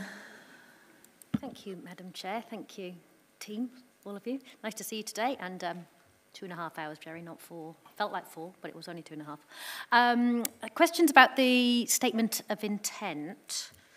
In the very first, the lovely, I don't know, dartboard diagram at the beginning, and around the outside it talks about effective partnerships with council, central government, Māori, and business support groups are the key to successfully developing outcomes. It was that business support groups I wanted to understand more who we mean by that, please. Which page? You go for the round circle. Oh, yeah, cool. Yeah. So generally it's just, like Jerry said earlier, around making sure we're not duplicating effort, knowing what's happening in the region, what other agencies, especially EDAs, but other business support agencies are doing as well. So one, so that we can keep the engagement with our business growth advisors so that they can be aware of what other support is out there for business, but two, so that we can just make sure we're aligning programs of work or and not doing that. I mean, there's groups like Te Ao Pākehī, which is the Māori business support group in the region, and so the other business support groups that we work with to try and make our offering better and wider and more inclusive for people. There was a great example of this, I think, 2 weeks ago, where we had an event that was offered through the city, the chamber, and us at CEDA, and there was another partner there around doing business in Vietnam, which I think is a great example of how we leverage off other business agencies. Thank you. You'd want to say something, Janet? I was just going to say we do have sort of, I guess, weekly and monthly working relationships with Manawatu Chamber as well as fielding promotion. So we do have really on close contact to make sure we're aligned and looking for opportunities of collaboration, not duplication. Excellent. Thank you. And my second question was just about profiling the Manawatu locally, nationally and globally. And I know you tell us about this when we get the email that you send out, Jerry. Thank you so much for that. But featuring the region through media, I just wanted to seek a comment from you on how you feel our outreach through the media is going. We've actually had one of the strongest profiles that CEDA's had in history over the last 12 months or 18 months, and I think there's been a real shift in terms of some of our major investments in the region, getting us on the radar, but as well as a lot more positive PR, people looking at us as a place to live and sharing those stories of our people, as well as the work in the domestic visitation space has really, I guess, lifted the lid and opened up a lot more media partnerships for us that we haven't been able to get before. So particularly with New Zealand Herald Stuff and Stuff Travel and Stuff Business, we've got some really strong partnerships there and ongoing work. The numbers are really, I guess, inflated because we managed to get quite a lot of international PR with the Coastal Arts Trail being so unique and a world first with the Valerie. So that has really bumped it up, which will make next year look a little bit more challenging. But I still think that we've built some really strong momentum with where we're positioning the region and the engagement that that's getting. Thank you, Madam Chair. Great. Final question from Councillor Arnott. Thank you, Madam Chair. Thank you for your report. Very interesting indeed. I was wondering, with agricultural tourism, have CEDA had any correspondence at all with the Schnell farm in Bunnythorpe, who have a robotic milking system? And quite fascinating indeed. And they have busloads of tourists turning up to see their operation. From an animal point of view, question? Have you had any correspondence with the Schnells in Bunnythorpe? Yes, the robotic milking farm we have been in touch with for years when they first set up, and we also pushed them forward for some of the, I guess, conference work as well as the recent BOMA bid which we got. They were put forward as one of the itinerary options there. So what we're actually looking to do is encourage newer operators because there is not enough of them, and it's also connecting, I guess, in a cluster, people like the Schnells with the Stewart Dairylands and the like to get more collective offerings as well. Fantastic, thank you. Thank you. That's all the questions. We're going to move into comment now. Really, really happy for you to move back. So going here, I'd like to move all three recommendations, seconded by Councillor Wood. Just first off, I'd like to just say well done to CEDA for the 6-month report that you put forward and your statement of expectations. So thank you very much and well done going forward. You do a great job for our region. I know it's been a bit tricky when we separated from being part of the Joint Strategic Committee, so that's been an extra bit of work for you to have to work with the two councils separately, but you've done that very well, so well done to you for doing that. And I just want to say, going forward, thank you very much. And I'll now move into others that want to comment. The Mayor. Can hear some banging in the background there. Look, thank you, Madam Chair. Look, thanks to Bobby, Jerry and the wider team. Economic development is a long game, as we know. I think that's been said a couple of times. And it's one of relationships, really. And many of them are high trust in many cases. So just want to acknowledge MDC. I think you went to MDC just recently, and I understand that was a good discussion with that council. And again, I think Councillor Bowen was teasing out what the other relationships, some of them were, but obviously with the business community and iwi and the wider community as well. The three things that come to me are around people, business and place. And if we focus on the people aspect first, that training and placement of people is really, really important. I'm not going to go down a negative path, but there has been a couple of company closures in recent times, and it's really important that we redeploy people. And I'm just contacting some people now to make sure that our friends at the former EasyBuy workforce are fully redeployed in other places. So that's really important, and we can't forget that, because I do think that's going to be a little bit more rocky road before we get into some better space. As Bobby the Chair said, there is a bit of a short-term blip at the moment. Business, it's around not only attracting people but retaining our own people, our own businesses, and understanding if there is a bit of short-term pain, how can we help, or how can the agency help?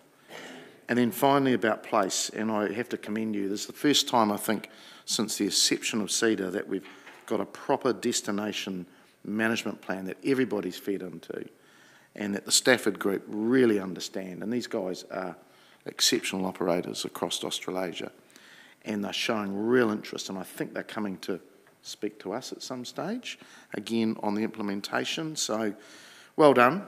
Again, it's a long game, and it's taking bite-sized chunks at it, and well, yeah, you've done a good job. Thank you. Councillor Barrett. Thank you, Madam Chair, and yeah, thanks Bob and Jerry and team for being here for the almost day now. Sustainability area, really do appreciate that you're making some initiatives there, and appreciate that that's an area that may take a while to get traction. You talked about encouraging people to get, and encouraging businesses to get focused on that. It might be worth sharing with them that Council's low carbon investments on a life cycle basis, we're currently getting $1.40 back for every dollar we put in. So there is quite often a financial incentive there for businesses to actually get into that space. I think we've got at least one good local example there, and would be encouraging CEDA to really help businesses steer into those spaces in the years ahead. I'm really pleased to hear around getting CEDA more strongly connected and more strongly focusing Sprout and the factory around regional opportunities, and ensuring that we see some of that good work that they're doing land strongly back with us. And finally, really pleased with the quality of the statement of intent in terms of it being quite detailed and quantified in terms of those deliverables. I actually think there might be some learnings there for us as we think about our long-term plan process that we're sailing into. But overall, I'm really impressed with the report and the outlook, and look forward to seeing you guys next time you're here. Hopefully we don't make you wait so long, Madam Chair. Councillor Bowen.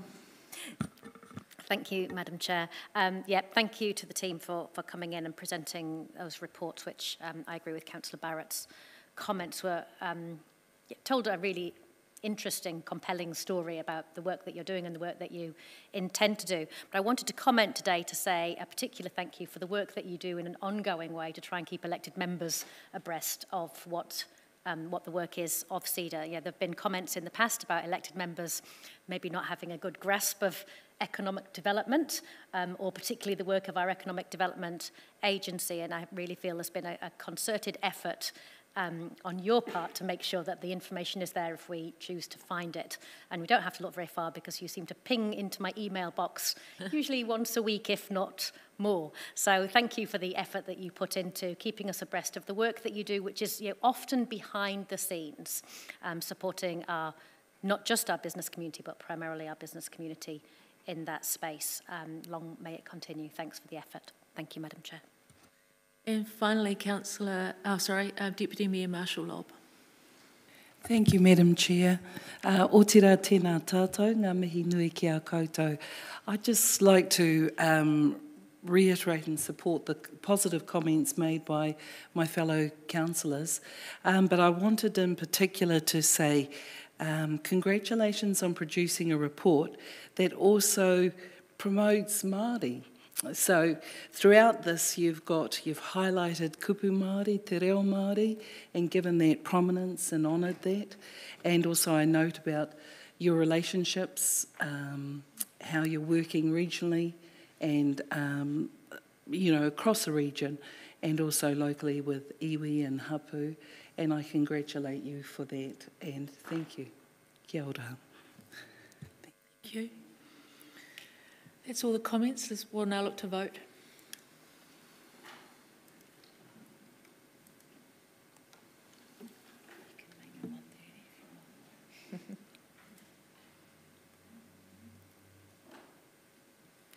That's passed unanimously, so that's fantastic. So we'll now look to have lunch, and we'll come back at, 1:35. We're all good on that? Okay. We'll see you at 1:35.